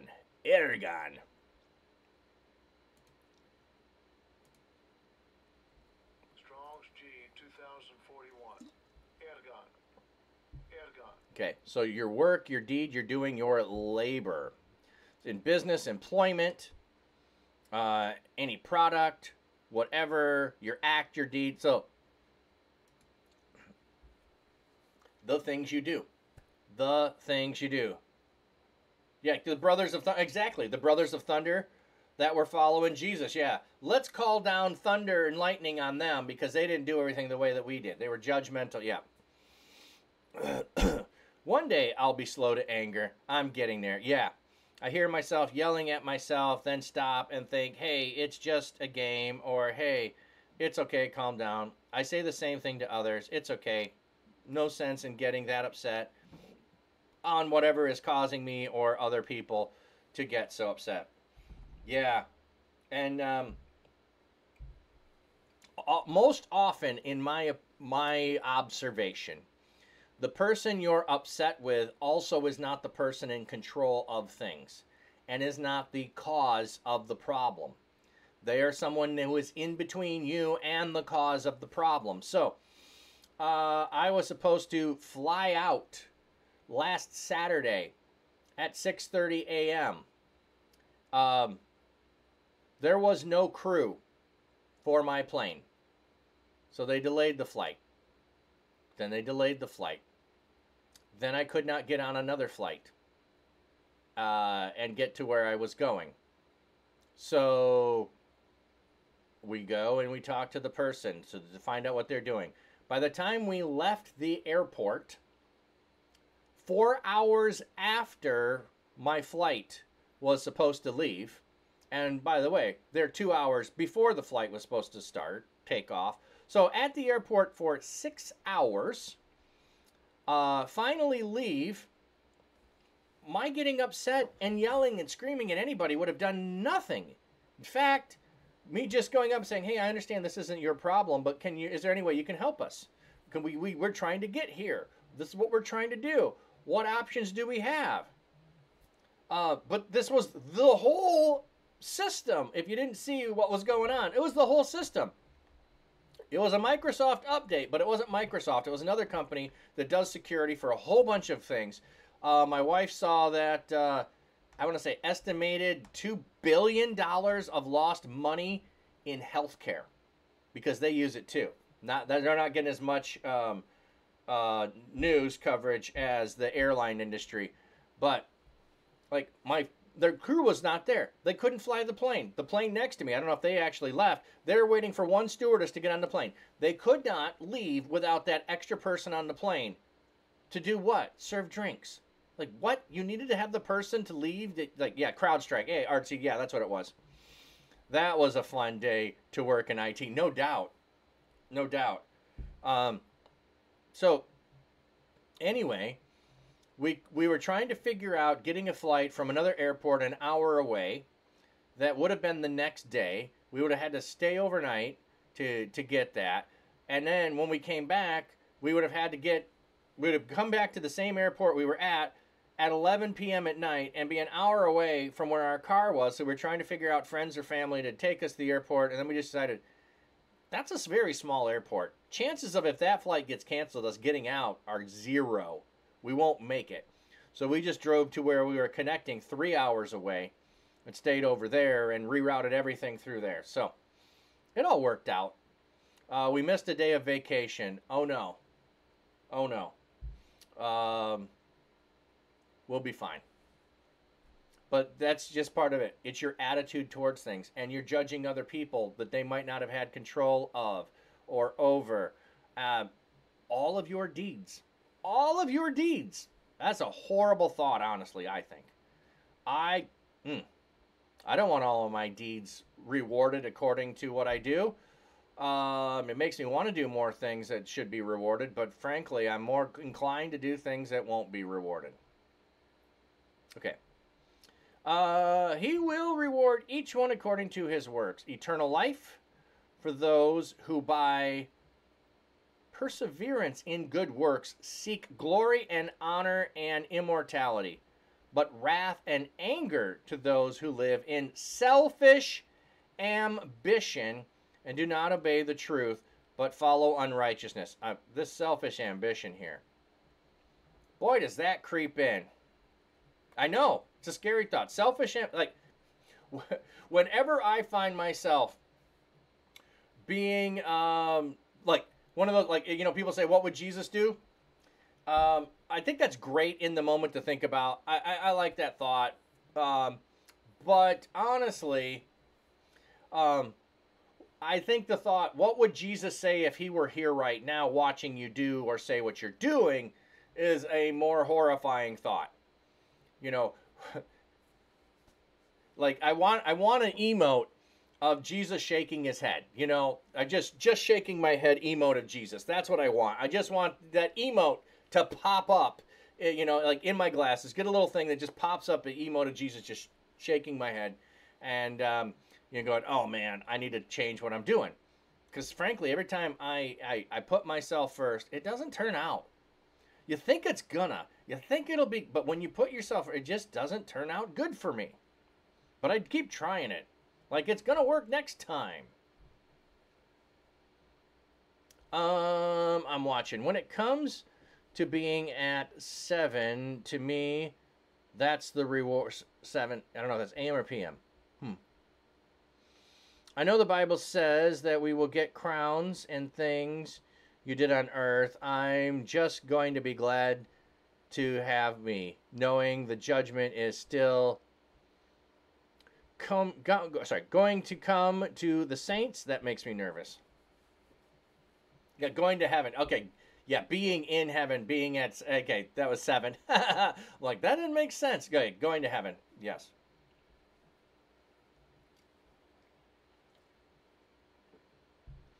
I saw the Nike commercial during the Olympics. Am I a bad person? The whole thing was pushing yourself to be a winner, even at the cost of others. Concluding that with something like, some people aren't meant to be winners, just we live in a very selfish world. Sorry, I'm just going to rewrite the entire thing. No, it's okay. It's just off on the one thing. I got it. We're good. Well, I think advertisers, and Nike is one who's learned or figured this out a long time ago. They play on the selfishness of people. They absolutely do. The whole Be Like Mike campaign was all you have to do to be the winner, to be thought of as the winner, is to wear the same shoe that the winner wears.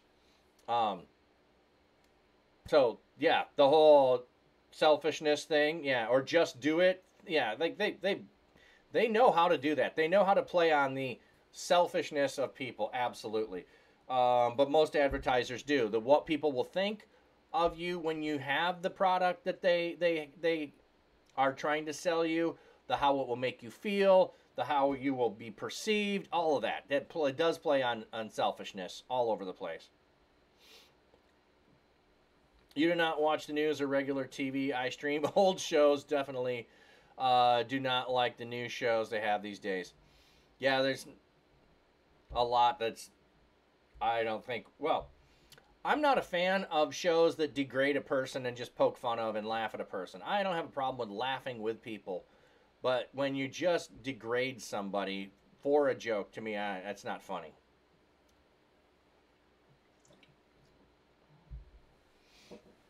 And there's not a lot of lessons taught in anything anymore either. Like I'm just gonna pick on Lassie for a minute. Somebody learned a lesson in Lassie. There was usually a moral lesson to learn in Lassie when you watched it, or some of those older shows with kids in it. Leave It to Beaver. There was a moral lesson to learn.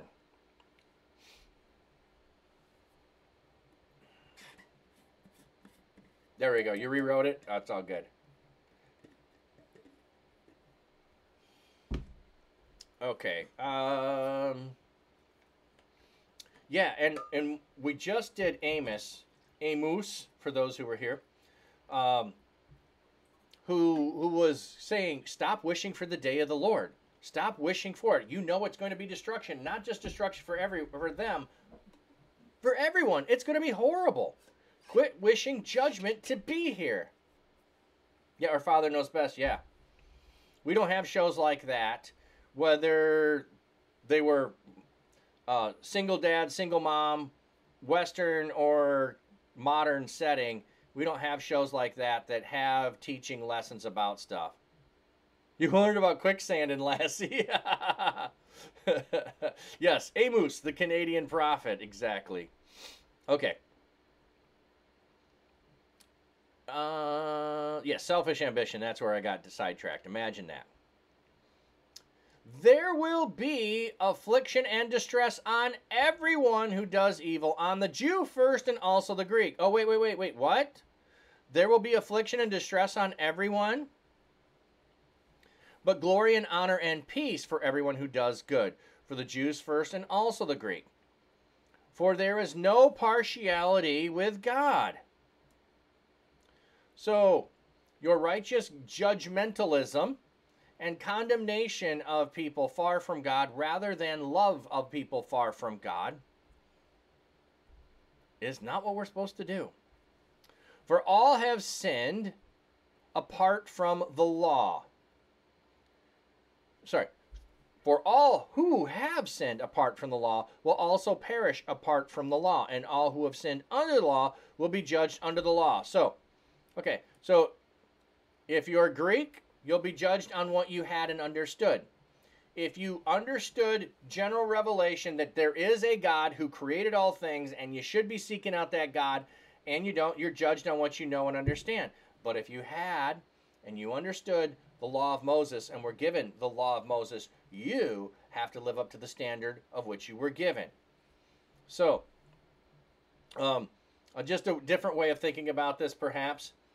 You know what an automobile is as a child. You have no training and understanding of how the motor works, how to drive the vehicle, nor have you been given the keys to the vehicle. So, you can still be judged for your treatment of the car. If you get it dirty, if you smear stuff all over the place, if you, I don't know, blow your nose on the seat, whatever you're doing as a kid, you could still get in trouble for those things. However, as an adult who has the keys to the car, if you run off the road into a ditch and you take a couple mailboxes out along the way, yeah, I know, I was trying to think of something gross that you could get punished for. You're going to have a moving violation for doing those things because you know better. So you're judged according to the standard of your ability to use the motor vehicle. So I'm just trying to give two different levels of standard there. So apart from the law, Gentiles. Those with the law, Gentiles. You're judged according to what you have. For it is not those who hear the law who are righteous before God, but those who do the law will be declared righteous. So hearing doesn't change your status. Doing changes your status. For whenever the Gentiles, who do not have the law, but by nature the things required by the law, those who do not have the law are a law to themselves. They show that the work of the law is written in their hearts, as their conscience bears witness, and their conflicting thoughts accuse or else defend them on the day when God will judge the secrets of human hearts according to my gospel through Jesus Christ. So, Gentiles have a conscience that tells them that selfish deeds that exploit other people are wrong, and they choose to do them anyway. They tells that, like, we have a conscience given to us. We have secrets in the human heart, and God is going to judge them. Let me just see what this note is on my gospel. It's a couple of times. So it's also in 16 and in Timothy.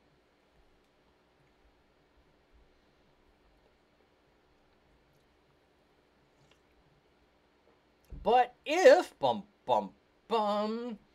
if you call yourself a Jew and rely on the law and boast of your relationship to God and know his will and approve the superior things because you received instruction from the law, and if, you are convinced that you yourself are a guide to the blind, a light to those in darkness, an educator of the senseless, a teacher of little children, because you have in the law the essential features and knowledge and of the truth.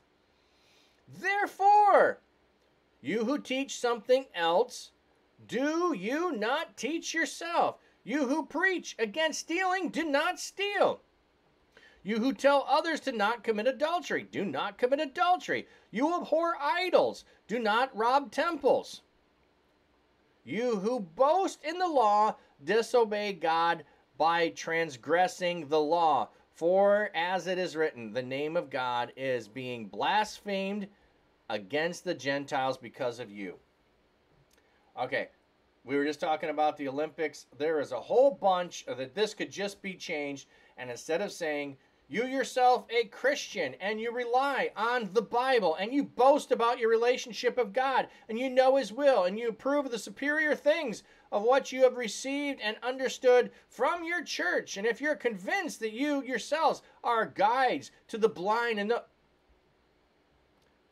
Don't you know that you're teaching these things and you're not doing them? That's his point.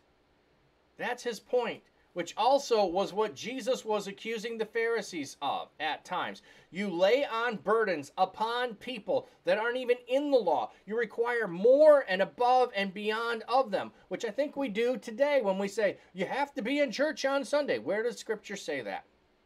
It's not a requirement in there. It says that we need to gather together as believers. That's what it says. Don't forsake the gathering together. What is the gathering together? Well, we've got a lot of room to figure that out.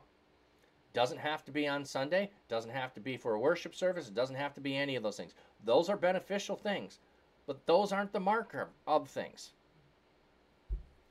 So we could just easily change this where Paul is talking to the Jew who thinks they're superior to the Gentiles, and flip this to say, to you who are a Christian, who claim to be Christian, and against the world, or something that you are now condemning within the world, take your hot political topic, insert here, and go,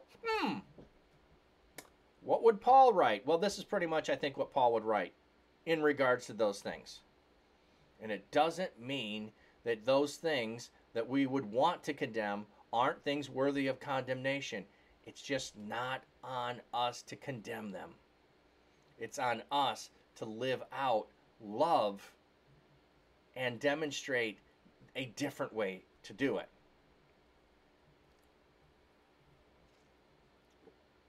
Now he's going to go to where they're putting their value. For circumcision has its value if, if you practice the law. But if, if you break the law, your circumcision has become uncircumcision. Therefore, if, the uncircumcised man obeys the righteous requirements of the law, will not his uncircumcision be regarded as circumcision? And the physically uncircumcised man, by keeping the law, will be judged you to be a transgressor of the law, even though you have the letter and circumcision. For a person is not a Jew who is outwardly, nor is circumcision something that is outward in the flesh. But someone is a Jew who is one inwardly, and a circumcision is of the heart by the Spirit and not by the letter. The person's praise is not from people but from God. So, Doesn't matter what your boasting is in. I'm a Christian. I've attended church all my life. I got saved and blah, blah, blah, blah, blah. I did this and it was at this and I went forward and I've been baptized whenever. What does it have to do with how you're living today? How you're treating people? I think that's what Paul's getting at. You have disdain for people around you. You are condemning of people around you. You should be loving of people around you. Yes, you're absolutely right. They're far away from God. What did you expect? I don't understand on the boasting. Say like me, for instance, buy groceries for someone and you tell someone about it. Does that mean you are boasting about yourself, but not meaning to boast? Is that wrong? Oh, okay. Good question. Good question. Exception. Great question, Mom Boss Lady. Okay. So they are Jewish and they are boasting against Gentiles because they have circumcision, because they are children of Abraham. So I think in some regards, what this would have to do on some level is where I would hear this. I'll give you some examples. It might not fully apply to you, but there are people that I know who boast about the fact, I've never drank alcohol. I've never smoked. I've never done illegal drugs. Or whatever, any category you want to throw in there with behaviors that you would say are unbecoming of a Christian and things you need to put aside after becoming a Christian. Well, if you grew up in a Christian church and a Christian household, you were told not to do those things. You either avoided them and then later learned you shouldn't desire them and decided never to do them. You now, therefore, will hear people boasting about the fact, I've never had alcohol in my entire life. I've never touched a cigarette. I've never done illicit drugs. I've never sped. I've never, whatever it is. It's a boasting that shows you as a righteous person by something that you inherited from childhood. Because, frankly, the circumcision you have as a child was not something you chose. It was something given to you by your parents. So it's going along those lines of things. Yeah, I think you could boast about helping someone, and you could choose to do it that way. I don't think a lot of people are doing that, of boasting of, hey, I had a homeless person. It'd be more of a, God gave me an opportunity. Like I've told stories before of hearing the Holy Spirit during COVID when I was driving back and forth to my mom's or my sister's, sister or daughter, all 5 hours away at the time. Hey, take that cash with you. And then having an opportunity where somebody needed cash and I gave them cash. I don't tell that story because I want to boast about myself. I was like going, why would I need to take cash with me? I don't ever take cash with me, but then an opportunity presented itself and I was able to bless someone else because I listened and was obedient. So I tried to point to God and obedience and say, hey, if the Spirit tells you to do something, it seems weird, just do it. There's your Nike commercial for you. So, but this is boasting in other ways. Like, I remember a pastor who, and I know he was boasting on one level, but I also think it was a level of honor for him to say, I've never missed a day of church. I never missed a Sunday of church in my life. And then he fell off. He was helping someone move. He fell off the back of a pickup truck, broke his leg, and was in the hospital on Sunday. And he had to confess about boasting about never missing a day of church in his life and then having his leg broken. And he missed a day of church. And he had to be like in his 60s or something. So I don't know if that helps. Say more if you have more questions on the boasting thing. I hope I hit it. Hap. But we still need to be obedient. Oh, totally. Faith without works is dead. And why do you come? Oh, totally, Hap. Totally. I'm trying to say behavior is the important thing. Behavior is the important thing. Yes. Not the boasting about it. For as the body without the spirit is dead, so faith without works is dead. Yes. And oh, you put the other one in. Yeah. It doesn't seem to let you do more than one anymore on the update. So And why do you call me Lord, Lord, and not do the things I say? Totally. Anything I can say I've never done, I see it as a shred. To me, it's just statement of fact. Oh, yeah, sometimes it is. Well, for the record, I have never smoked. So there, I said it. Yes, it's the way you tell your story. Totally, totally it is. Because you can say, I've never smoked. And it's just like, yeah, it's just a fact. But if I'm going and condemning people who are smoking and saying, I've never, well, circumstances might have led to them. I'll give you a different example. So, a friend of mine says his first memory as a kid was with a beer can in his hand. And there's a photo of him like 5 or 6 years old with a beer can in his hand. And his family used to let him drink as a kid because they thought it was funny the way he acted. Well, he grew up to be an alcoholic. If he had different parents that had treated him differently and had prevented him from doing that, his life would be entirely different. So my bragging to him of anything that my parents did of saying, no, there's no alcohol, you don't do that, or if you're going to have it, it's going to be responsible, and this is what... They're two different stories. My boasting about anything is degrading of his circumstances. So, but there's another. Hey, Star Fox, at Mom, I think it would be okay to tell someone, but if you're going around with a chin up and chest out and hollering that, yeah, holier than now attitude, it would be wrong. Yeah, the holier than now attitude is the thing.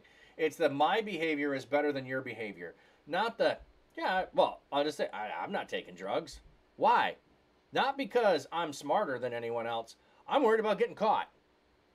Honest, not about whether I think it's good or bad. I didn't drink in high school. Why? I was worried about getting caught. Not about whether it was right or wrong. It was about punishment, and I didn't want punishment to interfere with other things in my life. So there you go. Why do I not drink and drive? Punishment. That's why. The punishment is severe. So hopefully I'll never do it. Usually I think a person that drinks and drives is impaired in judgment and makes a bad judgment. Not that they're malicious in any way, which is why I think the way we treat it should be different, and that we should have mechanisms that help people to know they're impaired, rather than no mechanism to help people know they're impaired unless they've already had a problem. Mom, okay. Just recently I've heard a friend say they've never smoked or drank, but yet for the same reason they believe that Jesus is an idol. That part I don't understand either. Just recently things are coming to light that I'm not understanding. Not exactly confused, because I know God isn't about confusion. Say more about the Jesus is an idol if you can. Is it because what it could be, for instance, Protestants usually do not have Jesus on the cross, and Catholics do have Jesus on the cross. And so is it an image thing of Jesus, or is it a different thing? That's what I'm just trying to get at. Is it an image, or is it something else? Wait, next. Backbiters, haters of God, violent, proud boasters, inventors of evil, things disobedient to parents, undiscerning, untrustworthy, unloving, unforgiving, unmerciful. I love all the uns. Who, knowing the righteous judgment of God for those who practice such things, who are deserving of death, not only do the same thing, but also approve of those who practice. Yeah, that's another part too. I don't think I focused on is the, I approve of other people who do the same thing. Why? Because if everybody's doing it, then it's okay for me to do it.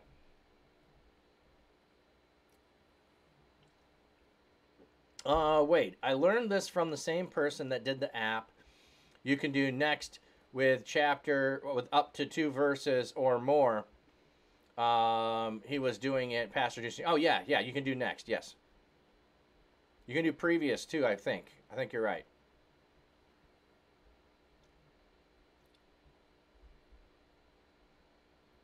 Okay, I don't know about the number with next either. And I know... so next 3 did work. That's cool. Thank you for sharing that. I didn't know you could do a number of it, but like I said, when people were started posting two separate chapters and verses, it no longer is accepting the two. It just takes the first one and doesn't read any of them that come after that. So, okay. I do see ways in which we can make idols out of things that we don't usually think of. Like, I can make Sunday morning an idol. Why? Because I have to be there, and I evaluate everybody on their participation in a Sunday morning activity. Or I judge people being in the right building on a Sunday morning, because I can judge other people down the street as not Christian, as not worthy, as not followers of Jesus. I can judge people on all kinds of things, and I can make an idol out of whether you stay for Sunday school or not, because you're not a real Christian, because you only came for worship and you left. You didn't go to Sunday school. Oh, and you don't come on Wednesday night? Oh my goodness. You're not in the choir? Oh my goodness. I can just continually raise my level of superiority over someone else because they don't do the thing that I am doing. So we can do that with a lot of things. She's read the OT and refuses to read the New Testament, saying that Jesus was idolized about how he healed people and raised people from the dead. The human sacrifice was wrong, and she doesn't believe that Jesus is the Son of God. Says she's a Christian. Not trying to judge her. Okay. Mom Boss Lady, that is not someone thinking that I've run into, but that's very interesting. So, it's an OT follower of Jesus who doesn't follow the New Testament. That is really odd to me. That doesn't want to read, doesn't think Jesus is the Son of God, doesn't think in the sacrifice, and doesn't want to read the New Testament. I don't know how you claim to be a Christian then. I'm not saying that she can't be. I'm just saying, aside from the gospel, the good news of Jesus, why would you claim to be Christian and only follow the Old Testament? Wouldn't you just want to claim to be Jewish and a Messianic Jew, but maybe you're not Jewish biologically, a descendant of Abraham, so you don't want to make that claim? I don't know. That's totally unusual, Mom Boss Lady, and I think your approach of just love her, ask questions at times, and also ask for your ability to share stuff. So you could perhaps, on anything we've talked about today, go to her and say, hey, I'm watching a streamer who was reading in the book of Romans today. Would it be okay if I shared some questions that came up in that just to see what your thoughts are on them? And just come from the curious side of things. Maybe that would be an opening of a door for her. Would be horrible moving forward with the Bible without the good news. Yeah. Yeah, I was going to say that she was probably Jewish. That's my only thought, but you'd have to almost be Messianic. That's the closest I can think of a label, and I don't mean we need to put a label on a person. Okay.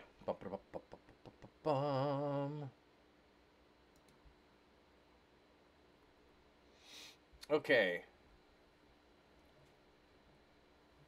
The Messianic people, not sure if she's claiming the Jew part. Okay. Okay.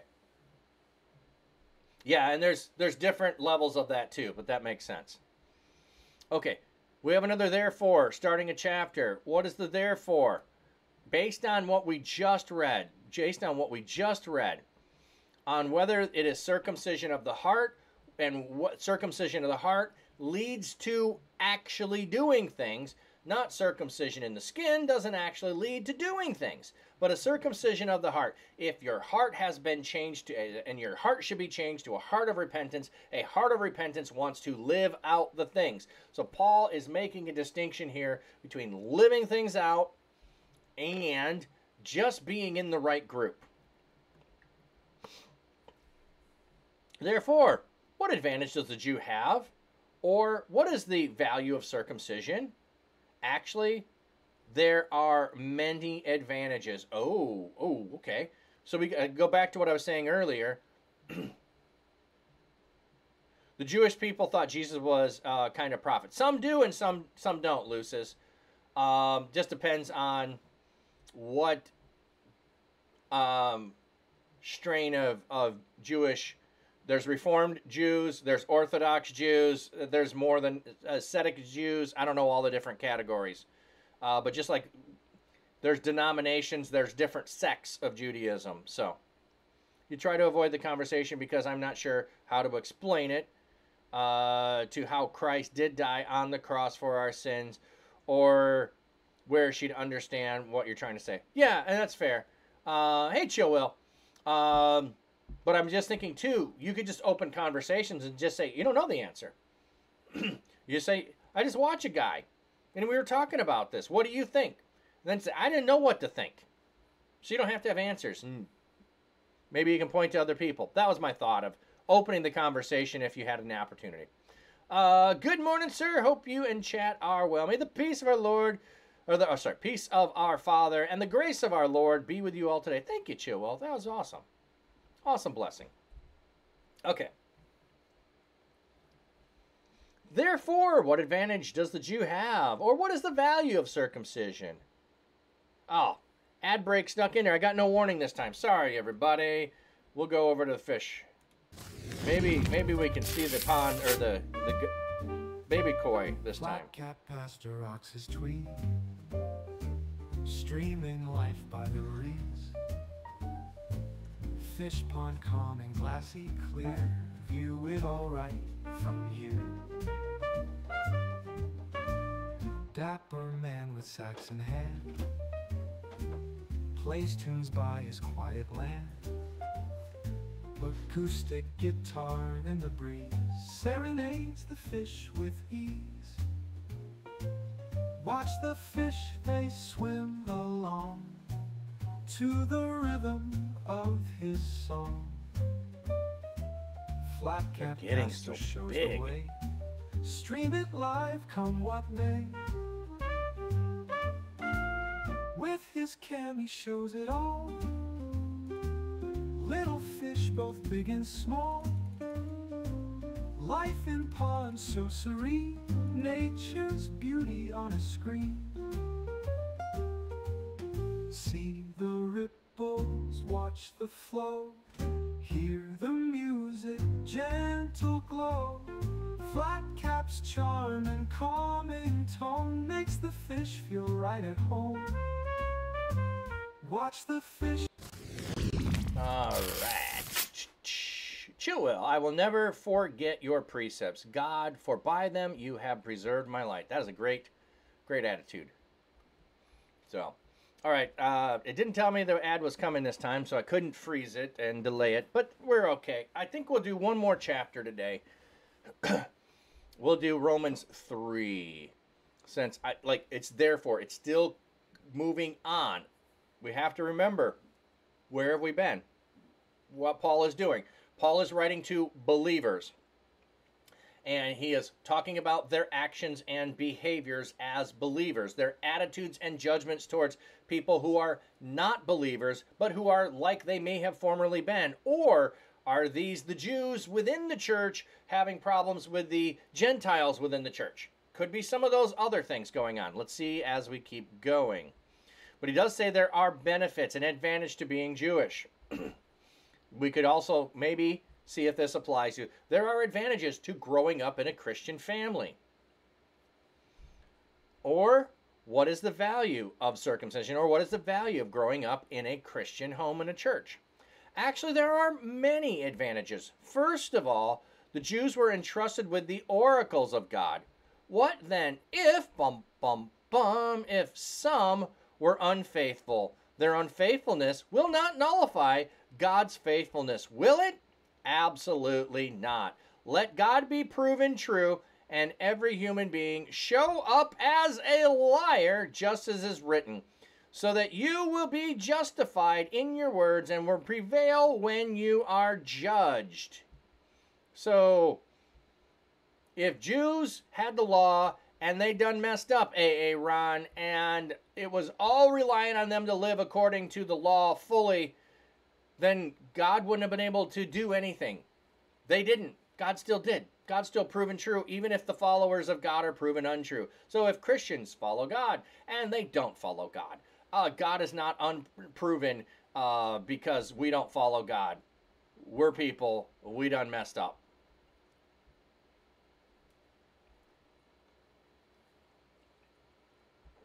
Mom, I'd love to get a blue flat cap to wear it to keep your dad's memory on in your heart and head. But the rent going up $50, I can't afford anything starting next month. I'm disabled, so budget is going extremely tight. Oh, I'm sorry to hear your rent is going up.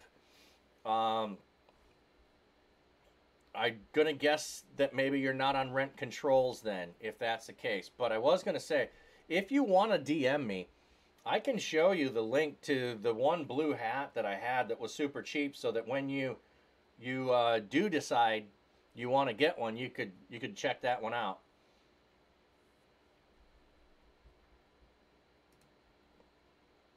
But if if our unrighteousness demonstrates the righteousness of God, what shall we say? The God who inflicts wrath is not unrighteous, is he? I am speaking in human terms. Absolutely not, for otherwise how could God judge the world? For if, if by my lie the truth of God enhances his glory, why am I still actually being judged as a sinner? And why not say, let us do evil so that good may come of it? As some who slander us allege that we say, their condemnation is deserved. Okay, so apparently Paul keeps getting this reputation that says, do whatever you want because God will save you and forgive you. And he's like, that's not what I'm teaching. It is not what I'm teaching. I am not teaching grace covers everything, do whatever you want, eat, drink, and be merry, for tomorrow you die. No. It's not. Yes, the fact is, when I sin and God gives me grace, it points to God. But when I also love my neighbor and I do good, it points to God. God can take evil and turn it into good. It is not the intent of God to use evil, to be good, because evil isn't good. So,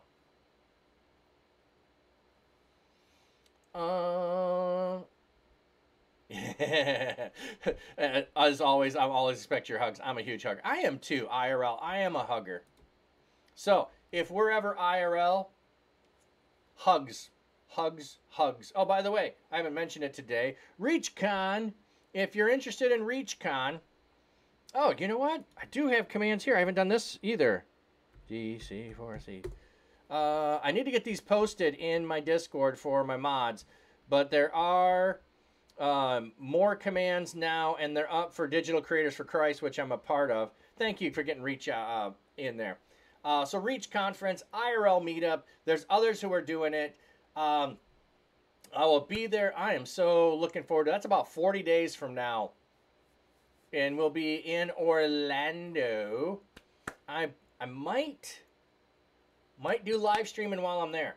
I might still do it there.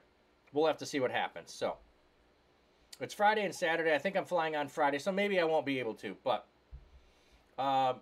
maybe I'll just do live phone rando things. We get closer, I'll let you know. But if you are able to, you're in Orlando. It is Friday and Saturday. You want free tickets, put the code DAPPER in for ReachCon. You'll get a free ticket to go. And I got stuff posted on my socials as well. So, anyway. Come to Alabama, to my town. I didn't plan it. It was planned for Orlando. You're always chill, will take a hug as well. I probably make people uncomfortable at church by giving hugs because we need it sometimes. Yeah, you know what I did have down at the marketplace a couple of weeks ago? One of the people I did not know real well was sharing about just the stuff happening in her life. And I said, do you need a hug? Can I give you a hug? So I invited it because it felt appropriate, because our relationship wasn't one of, let me just hug you. It was, I think you need this. Let me do that for you. Hey, Matt Diller, welcome in.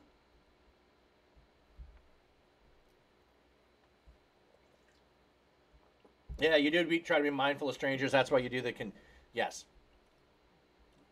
You're accepting of mushiness. True that. Okay. So let me just see. Where were we at? We were. Oh. The unrighteousness demonstrates the righteousness of God. God demonstrates his righteousness when we are righteous. God demonstrates his righteousness when we choose to be unrighteous. Either way, God demonstrates himself to constantly be who he is. If I'm righteous and he rewards me and blesses me, that shows who God is. If I'm unrighteous and God judges me and condemns me, that also shows his to be righteous. But I don't need to do the one to prove him to be the other. What then? Are we better off? Certainly not. For we have already charged the Jews and the Greeks alike are all under sin. For it is written, there is no one righteous, not even one. There is no one who understands. There is no one who seeks God. All have turned away. Therefore, they have become worthless. There is not one who shows kindness, not even one. Their throats are open graves. They deceive with their tongues. The poison of asp is under their lips. Their mouths are full of cursing and bitterness. Their feet are swift to shed blood. Ruin and misery are in their paths. And the way of peace they have not known. There is no fear of God before their eyes. So this is a quotation from Psalm 36. So anything Paul was saying earlier about the Gentiles in condemnation, he has then brought the Jews in as well, and he says, we are all equally under condemnation. Stop being, I'm a Jew and I'm better than everyone else. Stop being, for us today, I'm a Christian and therefore I'm better than the world. No, we are all under condemnation. There is no one righteous, not even one. I mean, in the list here, you might say, oh, well, I've never been swift to shed blood. Maybe not physically, but emotionally, maybe you have. Maybe you have. Mentally, maybe you have. Spiritually, maybe you have. Maybe not physically, but we harm people in other ways. LOL watching. I'm mushies as well. I love hugs and just sometimes for someone to just, hey, love you, hope you're doing well. Yeah. Thank you, Jesus, for your blood. Totes. I was going to say, too, there was a recent study that talked about the length of a hug, and there are biological and physical and mental health benefits from a hug that lasts more than 6 seconds. So most of the hugs that we do, they're not, you got to get in there and commit to the hug. And then hold it to really, so when someone is in that need of a hug, don't just give the hug and release. Give the hug, and when they go to release, hug again. So they know the depth of the hug. That's going to be my new thing I'm trying to work on. You have a friend who checks on me daily and says, hey sis, how are you? Love you. Makes me feel like I'm loved because there are times I feel no one cares. Yeah, mom, boss lady, you know what? We all have that. We all have that. No matter who we are, we can have times where we feel like no one cares, even when we're surrounded by people. One of my favorite songs, the lyrics say, I feel so alone in a room full of in a world full of people. But it's really about understanding and knowing and checking in and those things. And it's so difficult to say, I have to tell you I had a bad day for you to ask me if I had a bad day. Like, check in on me, people. Ask me how I'm doing. I've started doing more and more when someone says, hey, how you doing? Oh, doing good. And I was like, your face didn't agree with what you said. Are you really okay? Or is something else going on? And I invite more exploration on that. I try to do that. Actually, I started doing that a while ago. Yeah, to check up on you in your Discord all the time. Yeah, I have people that do that with me too. I try to, whenever I think of someone, do that. But I am not good at the daily check-in with people. I am you came to mind, I want to check on you. You fight depression daily. Yes, I'm married. September 1st will be 32 years, but yet I feel so alone and lonely. Totally understand, Mom Boss Lady. So, let me trying to think here. So, let's see. 32 years would mean you were married in 92. Is that right? When people ask me, how are you doing? I always pause and think and give an honest answer, and it always throws people off. Oh, man, that's awesome. That's awesome. Okay. So, you were married 375 days before I was. 375 days before I got married. So, I don't know. I keep, like, the last 2 years, I keep adding I feel like I don't know. I keep adding to the number and I can never get it right. So, okay. Anyway, I did start this, I think, in when I was in seminary, and I would pass friends going back and forth to class and say, hey, how you doing? And go, oh, you just kind of do that. Hey, how you doing? How you doing? Kind of a thing. And I just started going, no, are you really doing okay? Are you really good? I just do a double check of it. Are you really good? I think that's when I started doing that. And December 2nd in 1993, your daughter was born. Aww.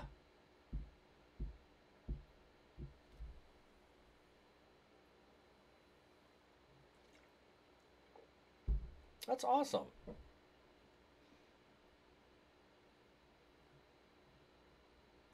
Look for the book, The Voice of the Heart by Chip Dodd.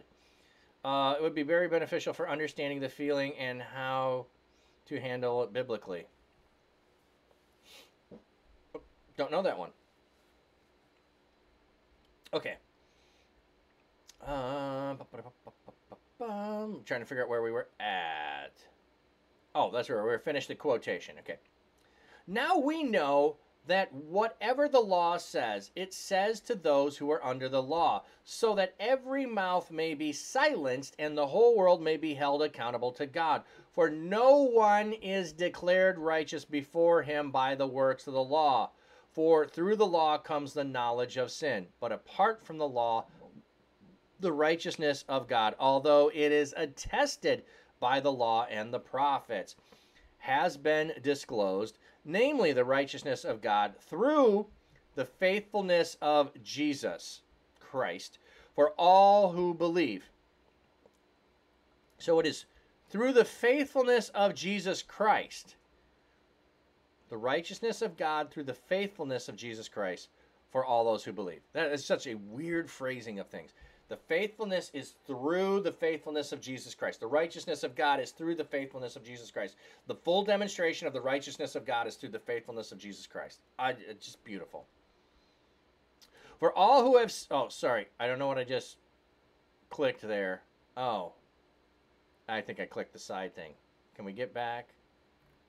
Shoot, we were in 3.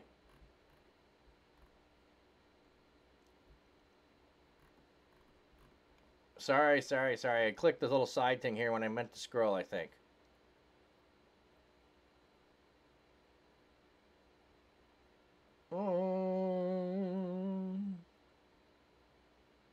Okay. There it is. For all who believe. Okay. She wasn't spoken to me in... Oh, she wasn't spoken to me in over a year because I won't... Yeah. Supply her drug money. I was giving her grocery money, which I thought were for her and your granddaughter. When you found out what it was really for, I stopped giving her money. Yeah. Sorry about that. Um, one of the now I know you're fixed income in that circumstance, but one of the things that I try to do for people is give them the thing that is going to be used for what they're going to use it for. So, and I know people can exchange this, but if I were someone needed gas, I'd buy a gas card. If someone needed groceries, I'd buy a card for a grocery store. Not you can't use it for other things, or you couldn't sell that card and do other things. But I try to make it more difficult in that, and when possible, I give you exactly what you need. So I'd go with you, fill your gas tank up. If I'm able to do that. I know circumstances don't always allow that. Or if you're hungry and you're on the corner, take you in and buy you a meal and sit with you and have a meal. Family's a bit different and it can become awkward. So sorry about that, mom boss lady. Okay. Okay. For there is no distinction, for all have sinned and fall short of the glory of God. Oh, wait. There's no distinction. We missed that part of this verse. We want to just go, for all have sinned and fall short of the glory of God. Both Gentiles and Jews. There's no distinction. There's no distinction between Christian and non-Christian. For all have sinned and fall short of the glory of God. But they are justified freely by his grace through the redemption that is in Christ Jesus. God publicly displayed him at his death at the mercy seat, accessible through faith. It was to demonstrate righteousness because God in his forbearance had passed over the sins previously committed.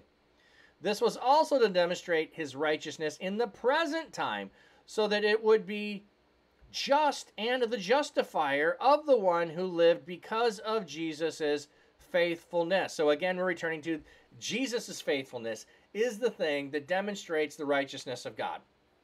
That's the righteousness of God, is the demonstration of Jesus, not anything we do.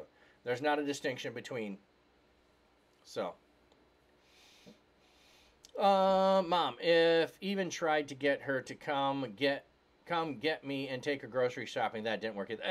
And I was not saying you hadn't tried things. I was simply stating some other options I've tried in the past too. So yeah, that's a hard thing. which also at times is weird when, you know, I'm trying to like have my phone off while I'm on vacation, and so my son had texted me, but my phone was in the room and in the safe, so I wasn't using it the whole time on vacation, and my wife had hers.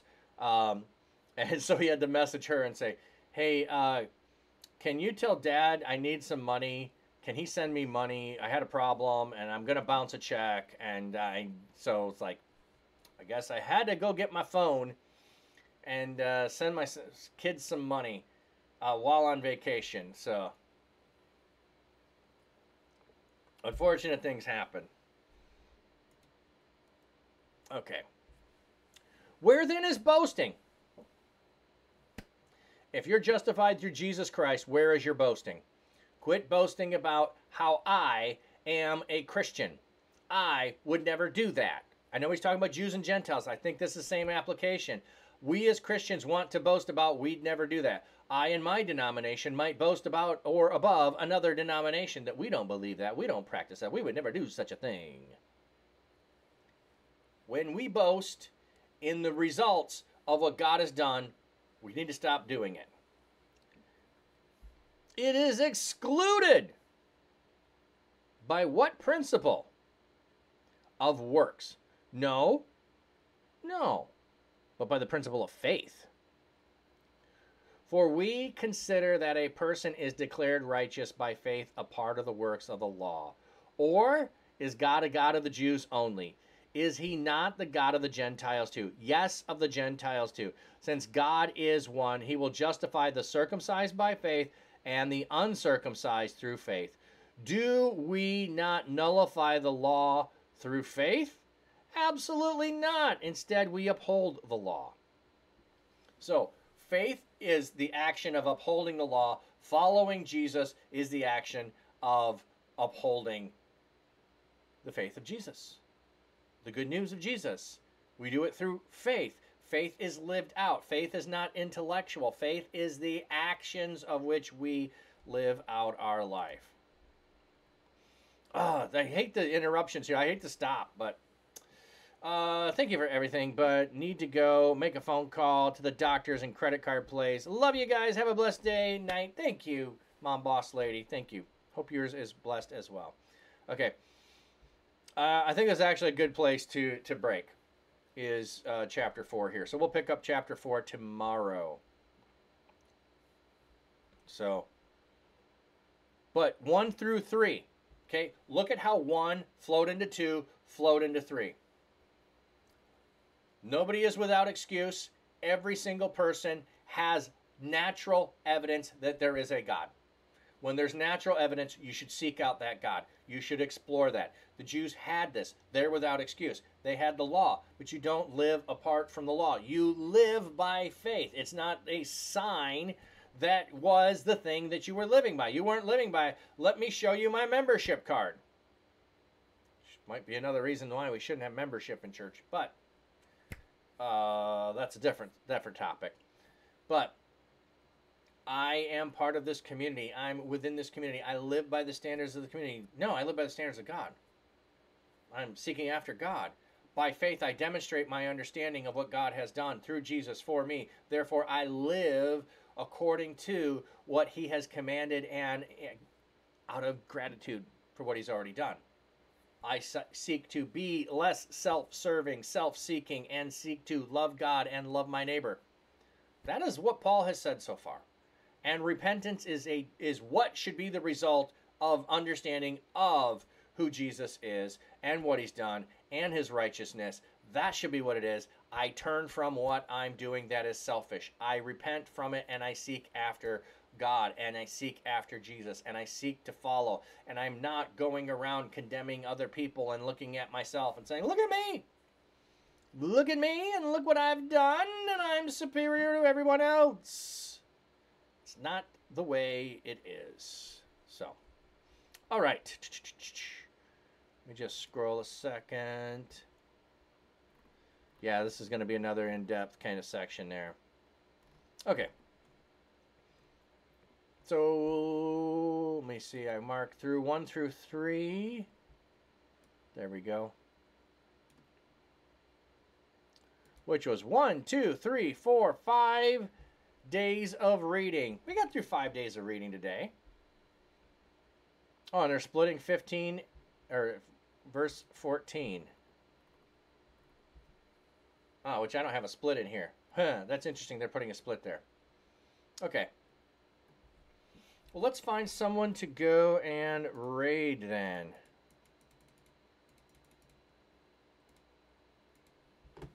Bum, ba-da-bum, bum, bum. You did good. Thank you. Thank you. You know, getting back from vacay is not always the easiest time to do it.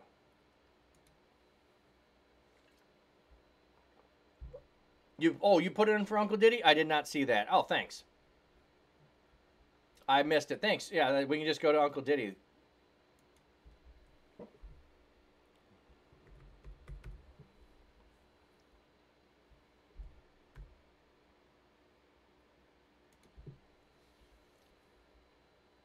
Oh, thank you. Thank you.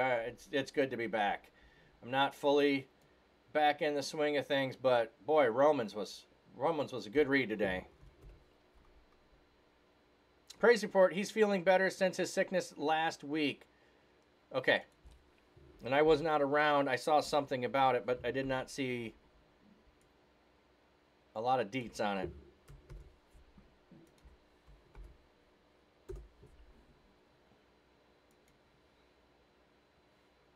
Looks like he might be doing some enjoying worship, maybe. Oh. Let me get blessing and then raid out. Yeah, infection in his foot? Yeah. Okay. Yeah, infection. May God's seeking comfort find you. May his loving arms bind you. May his might protect you. May his wisdom direct you.